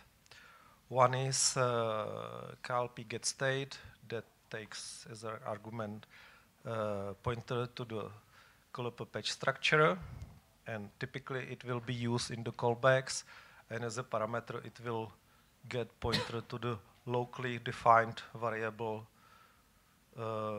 patch, which means the current patch, and the ID of that feature. And it will, this function just simply search the array of the states and return the pointer where it's there. And so that the then you could access the data and so on. You usually don't need to care much about the version because you know your version and you know that when this is called that it already passed the check that you are compatible. And now there is the other function that is needed to like take over or update the already existing changes. And its function callp get preview state. It just takes ID and it search list of already installed live patches and search the array of states and return the structure from the last installed live patch that handle this state. And so that in the callbacks then you could use something like this, like if the previous state exists, then you might reuse it or just do nothing or just copy the data or something like this. Or if it doesn't exist, then you actually need to do the actual changes. And for example, in the pre-transition callback, you might need to allocate the buffer for the data because this is the only place, because the allocation could fail and pre-callback is the only callback that could fail and actually prevent the live patch from loading. And then in the post patch callback, you could fill the data and whatever you need to do there. So that's it. So did you actually try to implement the L1TF fix using this API to see how much it actually makes things easier? Not really. I made self-test when I did some artificial modification of console log level. Oh, sure. Yeah. Yeah. So I used the data to save the old value, and they set some another level, and yeah. And the self-test is doing even update and so on, and disabling, and so, and checks that the log level is handled like.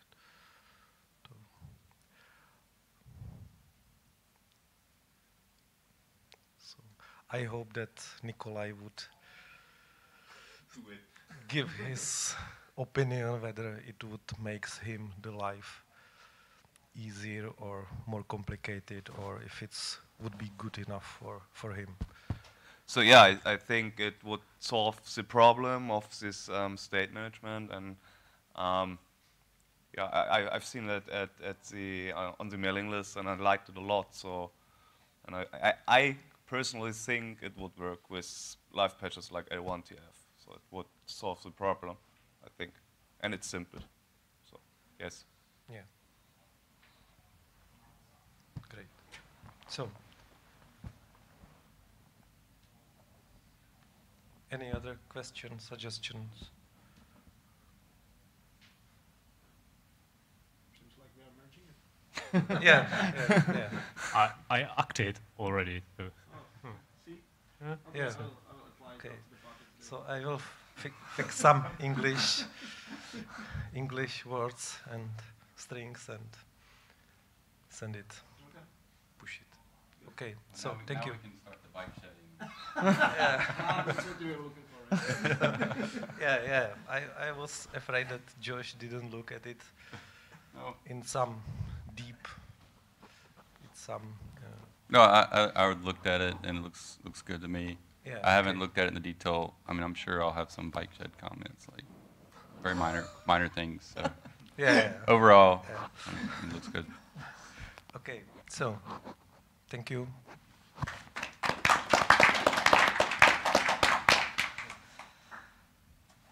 I don't know who's the next. Joe.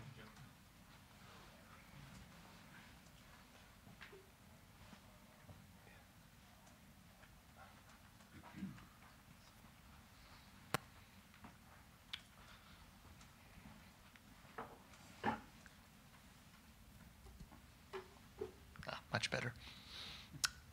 Hi, I'm Joe again, and So I'll just start off with an apology that I have a lot of slides. I didn't have time to make them shorter, sorry. And I'm owed a couple slides because I only had 0 slides, I think, the last few years. So I'm trying to catch up. So I'm going to talk a bit about KLP convert and live patch relocations.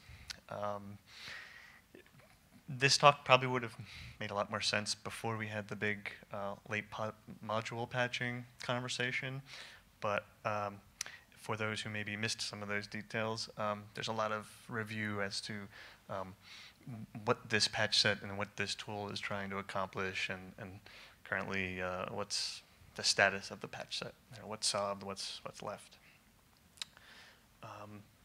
So the history is that this has been around for a couple of years. I think Josh posted the first RFC maybe 2006, and it's kind of been 2016, right? And it's kind of been passed around, and I think I had a lot of comments for Joa, his version 2. I think he eventually just said, "You can have it." So, so here I am. And I just wanted to mention that the version 5 that's currently in progress has a lot of great K-build cleanup from Masahiro, and review comments from Miroslav. So thank you, guys. So the very quick context of what this patch set is doing is that this is not related to K-patch build. So it's not the easy 3-step build a reference, build a patch, and then combine them. So this is a tool that would be useful in the incredibly simple source-based patching model where you actually have C files and sources that you're dealing with, not the binary diffs. So the main problem that KLP convert tries to solve is, what do you do about trying to access unexported symbols from your live patches? So if the kernel defines something called hats or pretzel logic, and maybe another kernel module defines a countit function, but they're static API, how can a live patch module, which is basically a regular module, how can you access those symbols? And if you try that today, it's just not going to work. So the first workaround that comes to mind is k-alsyn lookups, in which case you provide, I think, the string name and maybe a bit of information about the object or the symbol position. It's essentially a way of like runtime querying. You get a pointer. So then all your code has to then kind of work through a pointer in direction. So what if there was an automated way to do it? And that's what KLP convert seeks to do. So what it does is it actually integrates as part of the build process. So when you're building the kernel and building all the modules, we create a symbols list, and that list contains object files and a catalog of all the symbols that belong to that object.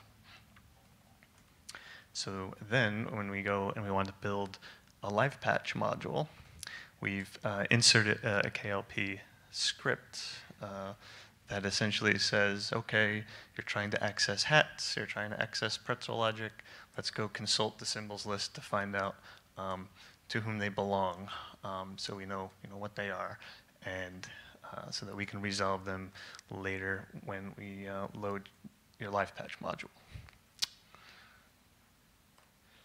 So obviously the next question would be, well, how do you pull that magic off? And the answer is relocations. And these are not just regular relocations that you know and love, but these are special live patch relocations. And what ends up happening when you build your live patch module is that you'll have separate sections that have been sort of have a name encoded in the section name. As you can see, it's like a section name format. So for things like hats and pretzel logic, we've put them in a KLP rel VM Linux text section. and the symbol names are sort of similarly encoded with special names. So what ends up happening now is when you load your live patch module, as documented by, I think, Jessica in module L format, the live patch core has code that basically runs through the relocations, looks for the specially named ones, and then can look up and resolve those relocations at runtime. So as modules get loaded, or future modules get loaded, we can also resolve some of those as well.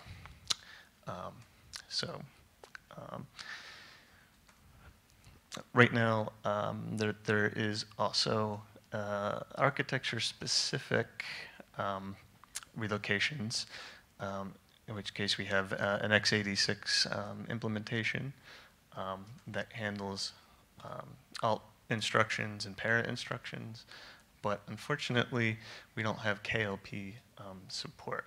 So as far as generating those sections, I think kpatch build might be the only tool that creates them today.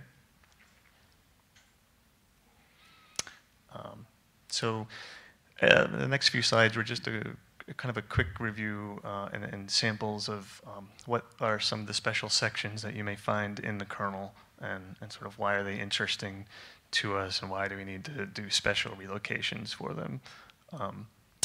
So I said about going through the kernel and had to basically learn what all of these special sections, mean and do. The simplest example is the SMP locks. And if you had a piece of code that looks like that, this is what your assembly output would look like. And then in a special separate section, you would have these relocations to the code, in which case they may act differently depending on the SMP environment. That said, this is a really boring example for KLP convert, because we don't need to do anything special. Everything's local to the module. But it seemed like the easiest introduction. Things get a little more interesting when you want to handle alt instructions. So alternatives are just a means of keying off of a CPU feature, and you either call one set of assembly instructions or the second set.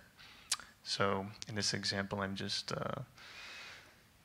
showing you that so for that piece of code, you get an alt instructions section, which includes an array of structures that have relocations to the old or the first alternative code location, which would be located, I guess, in text.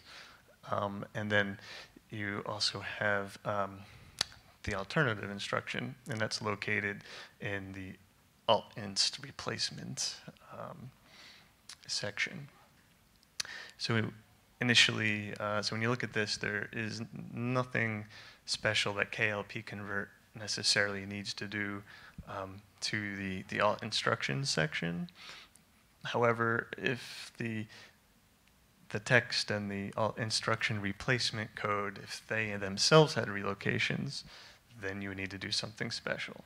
So this is sort of where the arch-specific nature of the KLP relocations arose. And so this was the sort of problem that we had a couple years ago, where there was an order of operations problem. When you load a module, we would try to apply the alternatives first, and then much later we would resolve the live patch relocations. Right. So the correct order was that we needed to load the live patch, apply our special funky relocations first, and then handle any alternatives and paravert patches. So this is sort of the beginning of the complications of things that live patch needs to do to handle all of these sections. So right now, Kpatch build generates the right KLP arch relocation sections, but KLP convert does not, and some of that was simply because we didn't know where the late module patching discussion was going to go, or if there'd be big changes to how and when we load it live patches.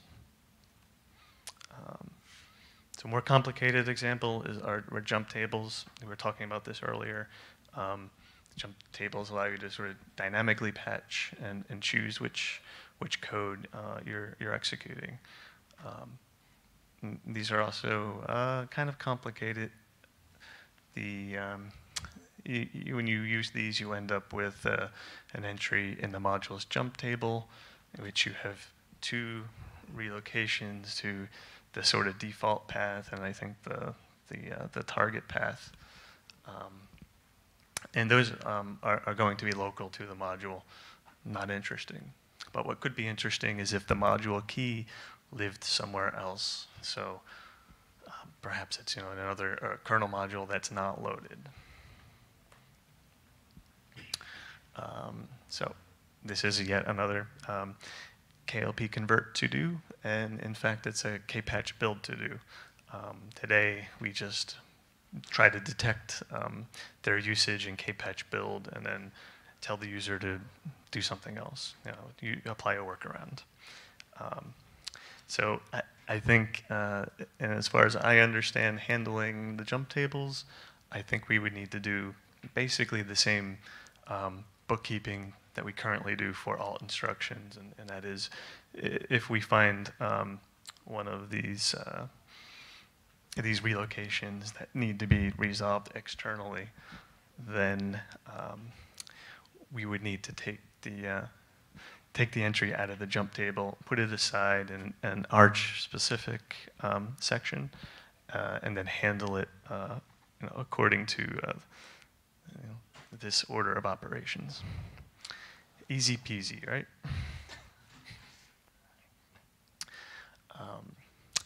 So more to do. How many other of these architecture-specific sections do we need to worry about?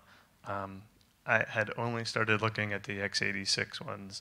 I think jump tables were probably the most complicated one. So they seem reasonable, but at the same time, it's kind of annoying to have to essentially learn all the other code patching and special section mechanisms, and then potentially modify them to operate dynamically. In the case of jump tables, I think the code assumes that you're loading a kernel module and everything is there for it. For us to do this trick, that code is going to need to handle the idea of sort of inert, not ready jump labels, and then later we're going to have to tell it, yeah, this one's ready to go. You can, consider it live. So in that regard, I think if we're going to support them, I think we need really good tests to make sure that when those other kernel features change, that we're ensuring that KLP convert and live patch is handling them appropriately. I've written a few of these tests, and then when I was developing KLP convert, so I have jump table modules with jump tables that try to do like a little bit of everything. So things like that, where you have jump tables that are defined in another module and it's not loaded, or maybe it is loaded or it gets unloaded. All of these things we're going to have to write. I think we're going to have to write tests for, just to make sure that when the kernel moves, that we're not missing something. Sorry, I kind of just came late. But Since this sounds like, would this be solved from what we were talking about earlier? Yeah. Not. Almost, but not everything, because this is only. This should solve the non-exported symbols as well. So and they could live in VM Linux as well. So if if you try to reference non-exported symbol, it should be solved by this. We Yeah. could do it differently and weaken the restriction in kernel module loader, but I don't. I have to think I mean, about what's it. the issue? Well, you're talking about the jump labels again. Okay, sorry. Yeah, I know that's an example which could be solved. Yeah. By a proposal and or I mean, yep. The problem with hallway tracks. Yeah, so yeah, most of these complications would go away if And this is why I keep saying it's so, like, everyone's like kind of reluctant from doing this, but I think your idea is excellent. If we have like a cable, like you, with this, I'll tell everyone so it's kind of recorded. What I was talking offline with Peter here was the fact that if we had, okay, you break it up per module or object as your terms, and you load the K module. You have a directory in /lib/module/uname-r/live patch where you load all your modules that you're going to patch in, or every module that needs to be patched has its own K patch. Your tool, when you're going, okay, up or add the live patch, will load the kernel one, then it'll go through and look at all the modules that are loaded and find in this directory which ones that need to be loaded, so it's only loaded there. Then you modify insert mod or whatever, or have a user space helper that when you do insert a module, it will check this path that's defined and everything's signed, so you make sure you're getting everything correctly. And you can even put version, like module info information in there, so it even has version numbers and everything else. You go and say, oh, this module has a live patch to it. Let's do it together on module load. Solves all these issues. And then if the question about upgrading, you say, okay, now we want to upgrade. You go and you do everything. You would actually record what you have in the directory, blow it away, load all your new stuff in, go do all the updates again, just like you did where you remove the old one, atomically remove it, and re-add it. And I think all these issues go away with that.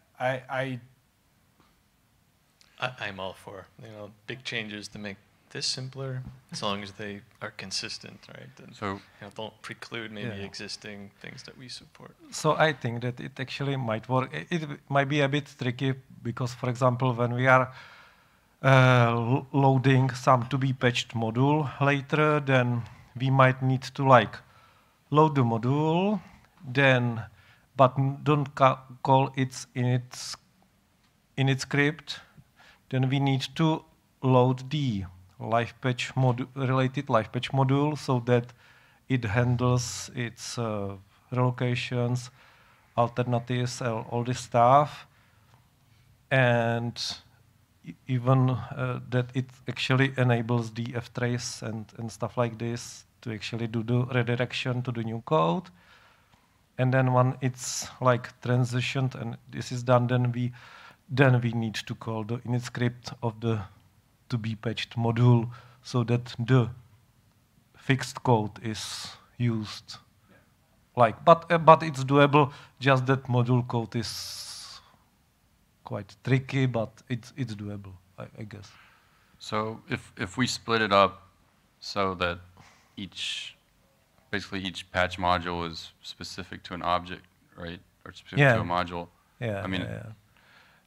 would that break the consistency model between modules and the kernel itself? Yeah. Or? I guess that we will need some more support from module loader, like that we load a new version of the live patch, that it will need to first load all the modules for each module that is already live patched. So we can maybe coordinate it. Once this done and ready, then it will need to start transition of all these modules. So we could not do it by the init callback from the module, but it will need to be triggered from the module loader. But still, I think that it's something doable.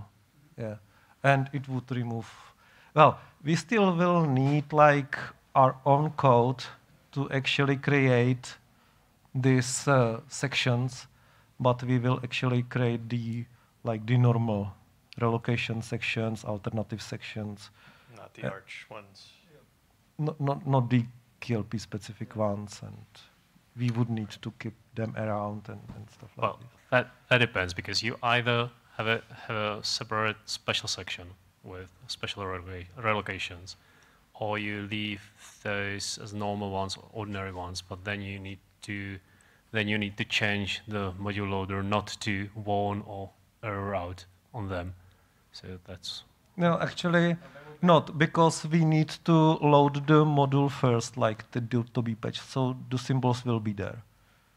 Yes, yes, I know, but you still there's that non-ambiguous issue with static symbols, so that you could have more symbols of the same name. So you need to still have a name, how to differentiate between them. So, but not in the same module. Yeah, but actually we already do this. Or you could. You could. Of course you could. Yeah. Yeah, you could. Oh, yeah, sure. But it's already done. But it. But wouldn't the other KLP relocations, the normal ones, take care of that case? But it's already solved. We Yes. have the same troubles when we generate our own like KLP specific section. We already have to resolve this duplicity when creating this entry. Oh yes, sure. So what I'm saying is that you still have to have those special sections. So not special sections. Like we need to be able to create these sections, but actually we will create like normal sections that will be handled by the module loader. No. So you need extra section, but not extra code that will be handling it as a special section. Oh, sorry. Yeah. Like we need to create these sections by our own code, by some post-module, post-build. Yeah, but they will not be special from the point of view of the actual linker. I think they should be or must be handled separately, because what Miroslav was mentioning is these multiple symbols of the same name, and these actually do happen. And what these KLP relocation section provide is that you can specify an index, which symbol of these several duplicates you want, and for that you probably need special code. I mean, you can merge it into the module load. I don't know, but so that. I was just going to say that, yeah, I think for relocations, check. Okay. For relocations, I think you still need the special stuff, but maybe for everything else you wouldn't. For all the alternatives. Yeah, you wouldn't be creating another jump table or special section thing just for this purpose. You might still have KLP relocations, however, and those could be resolved ordinarily. Yeah.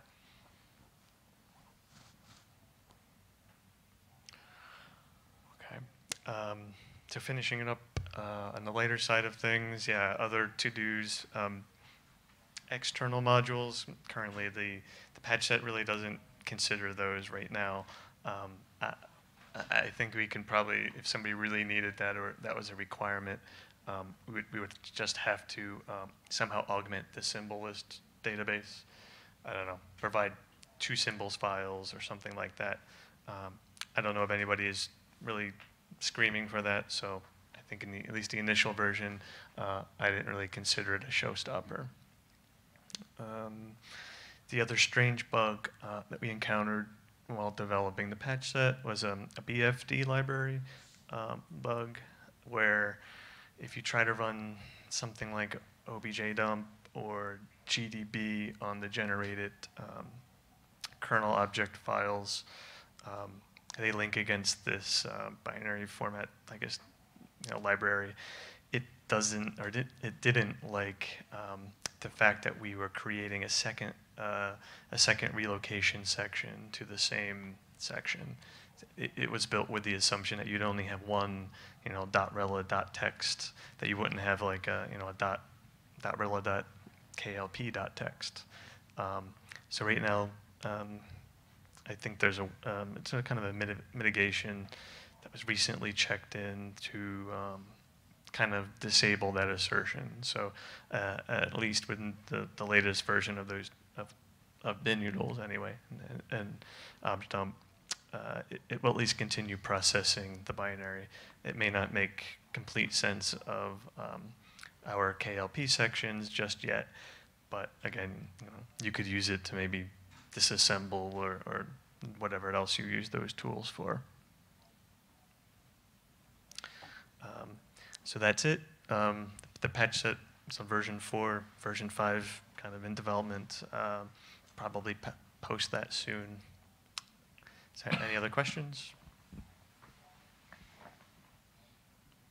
Okay. No? Yes? Sure, maybe. It's a trivial one.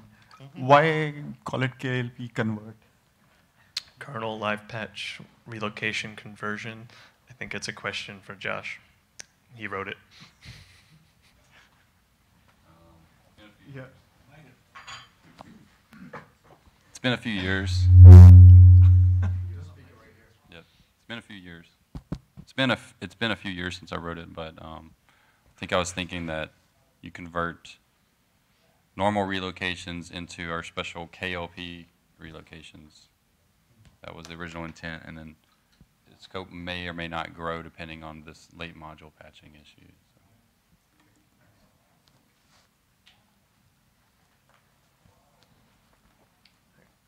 Who's up next?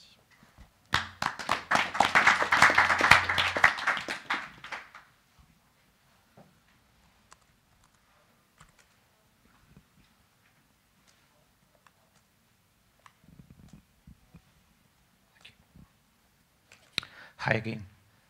So this talk is going to be more about how well are we testing live patching infrastructure as such, or it's more about what is available as far as I know, and the presentation is more about how much more can we do, kind of a thing. So yeah, previously you handled 2 columns, now it's going to be 3. So the way it goes is like on the leftmost thing is when we say live patch test as such is like before 2019, I mean beginning of this year, mostly it would mean is like we can load the example modules and everything passes, then that's fine as of now. But beginning of this year, we merged in the self-test. So that would mean that running a self-test and everything is fine, then we can say that safely. I call it this. I mean like till this, right? The green color one, the light green. I call it as 50% safe. I'm like, yes, we are ready to go, kind of thing. That's how I generally term it. And I'm sure that most of us have our own unit test cases which are lying down in our own laptops, which we use to test the features and which are not upstream as of now. I know for sure that Kpatch has its own set of test cases which is used to test Kpatch as such, but the modules you generate out of it can be tested to can be used to test the kernel infrastructure. I mean, live patching whole infrastructure as of now. And yes, what we do is like, anyways, we do build live patches for all the CEVs and security fixes. That also exercises how well is the kernel infrastructure as such. So I call that as like 100%. Like if it passes both this condition, and it does, mostly it's like, so yeah. So then it's like 100% pass kind of a thing. So this is what I'm aware that we currently have, and this is how we are testing live patching infrastructure as such.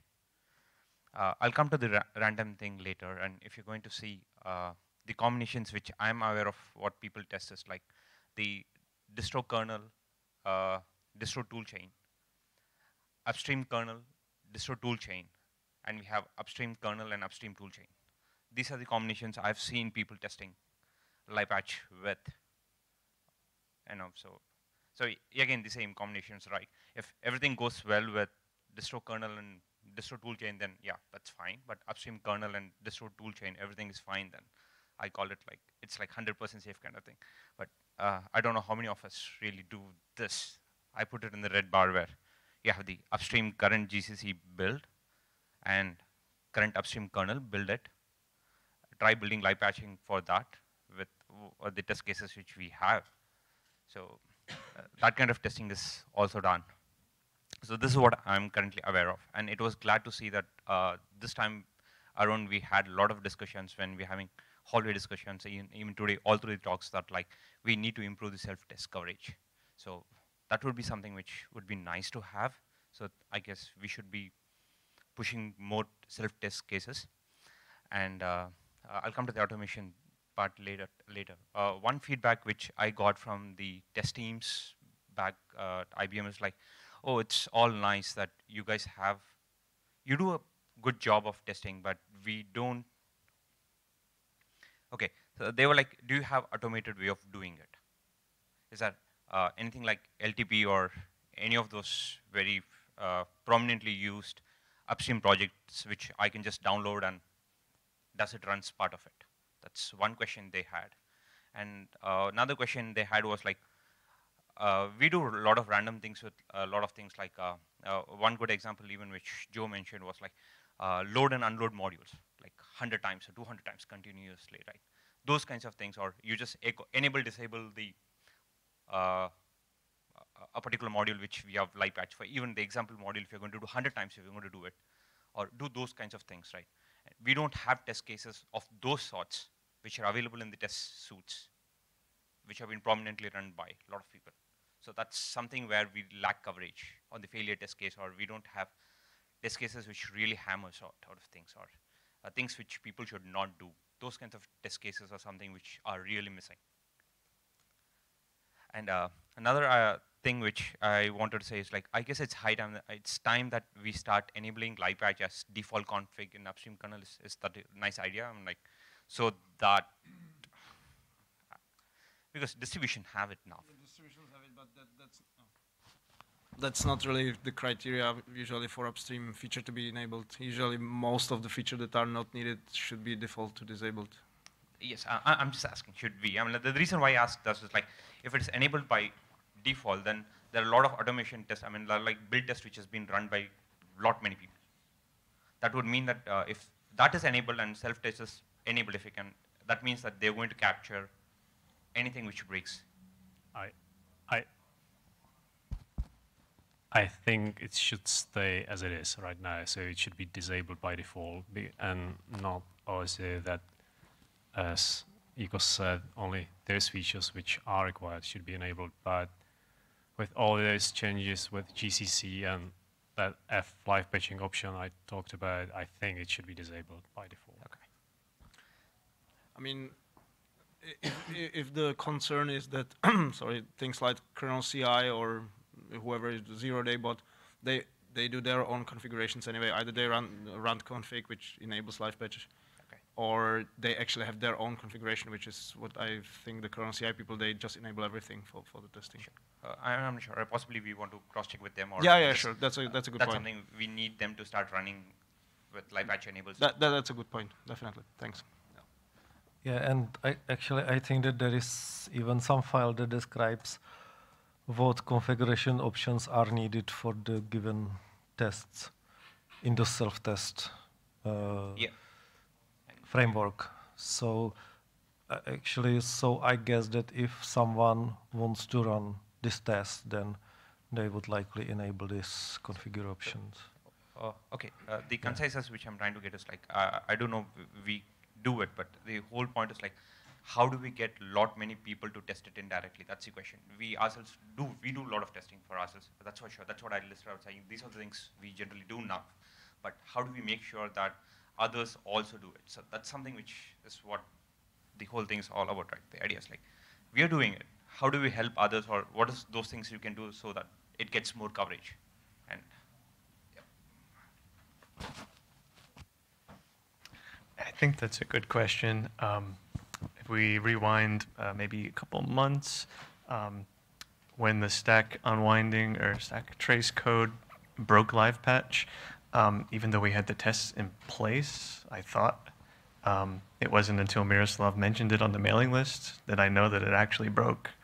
And I did query the 0-day guys, and I ran out of ways to rephrase my question.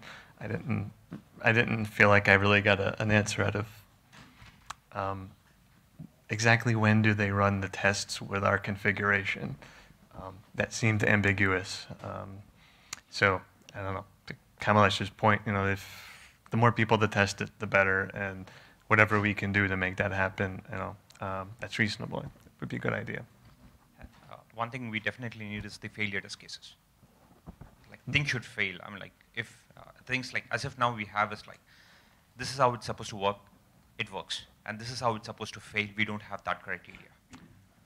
Well, there are a few cases which I think do fail to say load a module. I think I don't recall off the top of my head, but yeah, I mean we don't stress the machine or do insane things that a customer might try.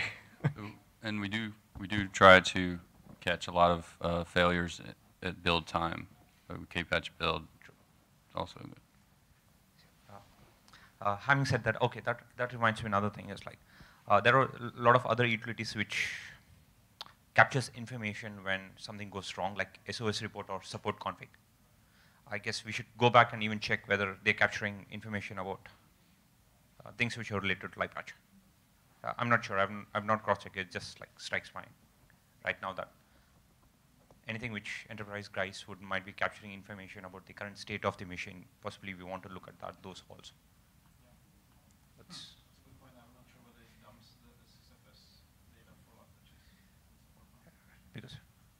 because yeah, that's something which possibly we want to look into also actually.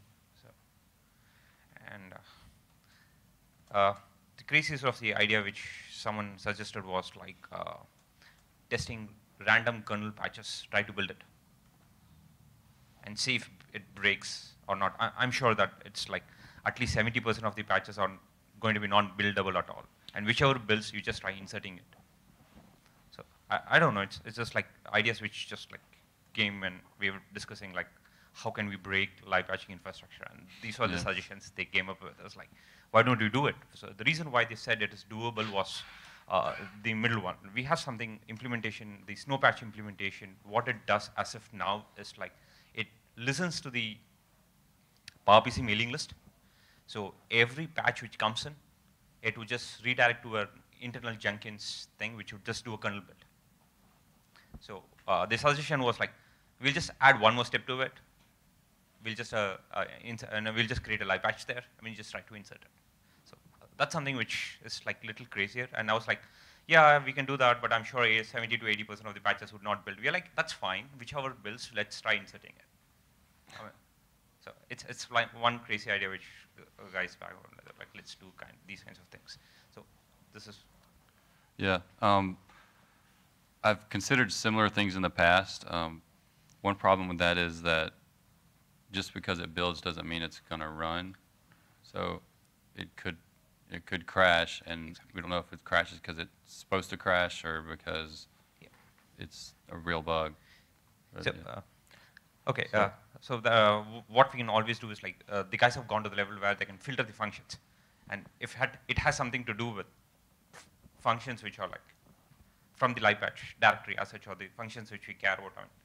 These are just like the general idea which came up with. I'm sure we can refine it.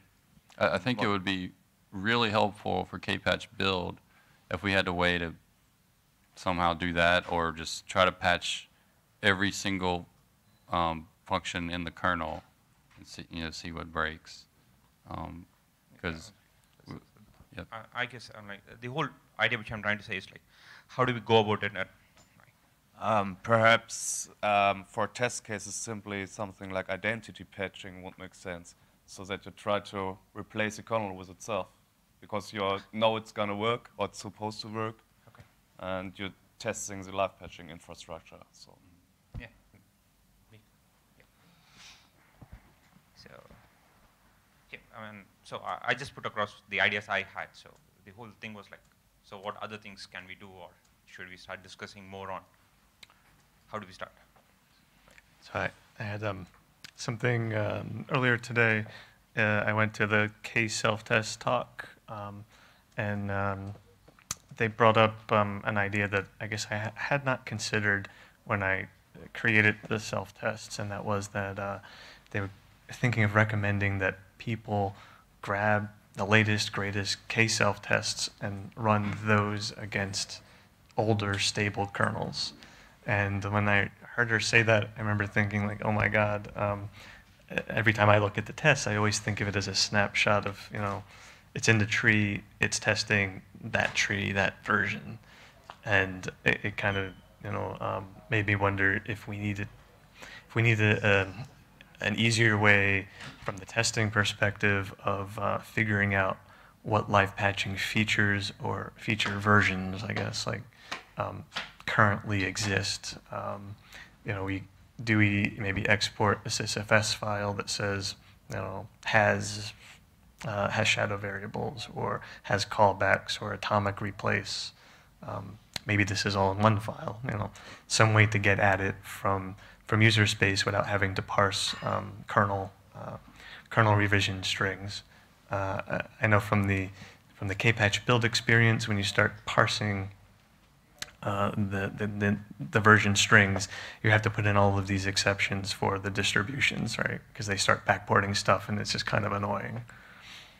So, do you know how the others use it in the self-tests? I mean, because we are not the only one with features. I'd have to go look. I don't know. Other people had stated that they have ways of reporting the features, and the initial, I think this is a couple weeks or months ago, had a similar issue where I wanted to disable the tests for architectures that we don't support, and I think I just wanted to key off the configuration variable because I'm a developer. I'm lazy. I run the test from inside my kernel tree. The kernel configuration isn't present, so the problem would be, I guess, if somebody installs the test separately and they don't have the config, you know, how do you get there from here?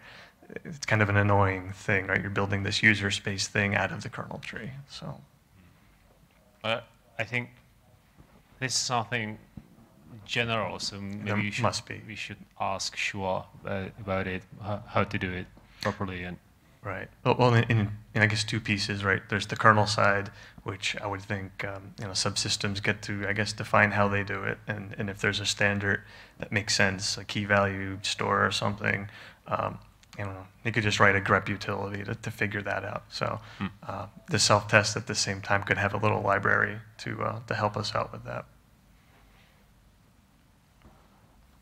So the last thing which I had was like, I guess something like Travis CI for the patches which we are trying to do, at least for the live patch directory, is something which possibly we want. That would be nice to have. If all the patches which you are trying to put, at least like weed out a lot of things, which other combinations which we have, because Travis now is like good enough, and if it is possible, then we should try doing it. So yeah, this covers whatever I had. Is there something else which?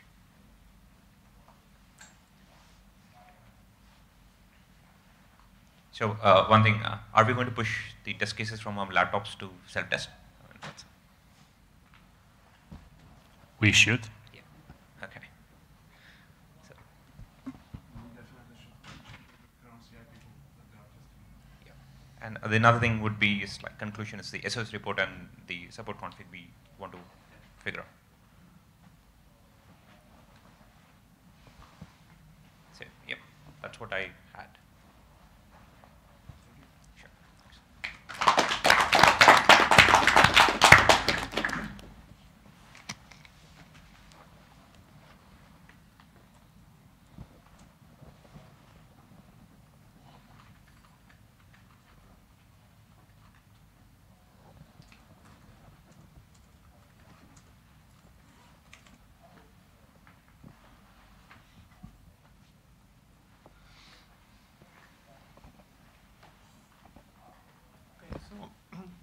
My discussion is more about the distribution point of view, and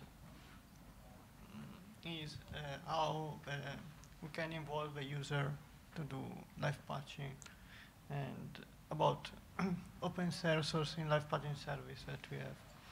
So recap, last year we had a suggestion about LTS live patch repository. We have a talk about disabling but we got disable GCC optimization, and I talked about LF patch. So, updating from LF patch, we move everything to Docker, and it's more simple to use. And we updated the documentation. We tried to use Travis CI, but it have, I don't know if by using a kpatch build, it takes too much time, and we go in timeout every time. So we will probably try to move to different infrastructure. The current infrastructure, we have a Docker container that have the kpatch build, and we have a host, but in the future we want to use different Docker container for reproduce the environment in better. So the discussion topics are what is the next step from an open source distribution point of view that maybe doesn't have a resource to write each live patch? And are these even useful for open source live patch distribution? And how we can make more people involved in writing live patch? And I think Joe's idea about writing more documentation is one good point about this. That's everything. So if there is any question, or we can close.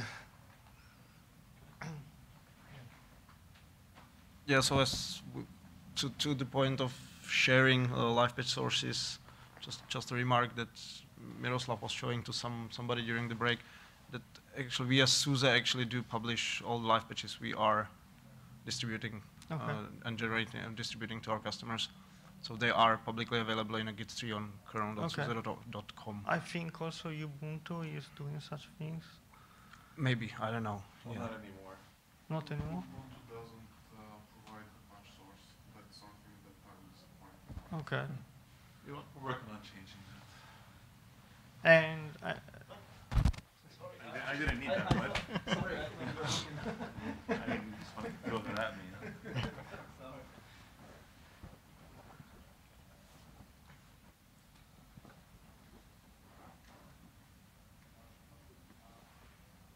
And I think, also about other live patch services, I heard yesterday from Joe about kernel care. Yeah, maybe just to the sharing live patch resources, that it also depends on the other patches that are applied on the kernel that we are trying to live patch, because distributions usually have a lot of thousands of patches on top of upstream. So these are called Frankenstein kernels. So the live patch from this kernel probably wouldn't be good, or will play nice with other kernels that don't have the other patches. Yeah, I would like to add that even if you focus on like stable, some version of stable, and actually do have source-based live patches. I don't know in which from the KVH build live patches come, probably as a diff or something. But for source-based live patches, the result pretty much depends on the configuration and architecture and everything. So it's different. Yes. Probably. But will be anyway useful as documentation? Sorry, can you say that question? Can you repeat that question? If they can be anyway useful for documentation, like as example on how to make patch, or the user can use as example. Because I think the point is having a community around there. So if you have people that are helping,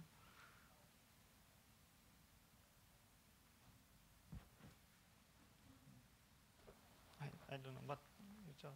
Yeah. Anyway, I think that maybe the best approach will be like to automate the stuff, and I guess that the work is in progress, like that KLP GCC and KLP converter are the pieces, big pieces that would help to actually automate this. Yeah, I mean, if you're talking about like documenting it for like users, Gen 2 users, desktop users, so I think there's no way, because yeah, you have to inspect the patch basically if it's suitable for live patching or not. So I think that could become a problem. So if you want to document it for like a certain class of people, like live patching authors, so I mean that's pretty much been what Joe's talk had been about. So I think.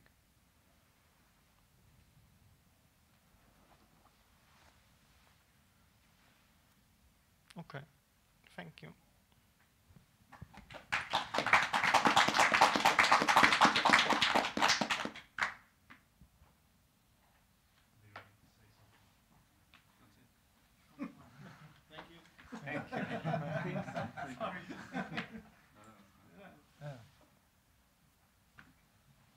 All right.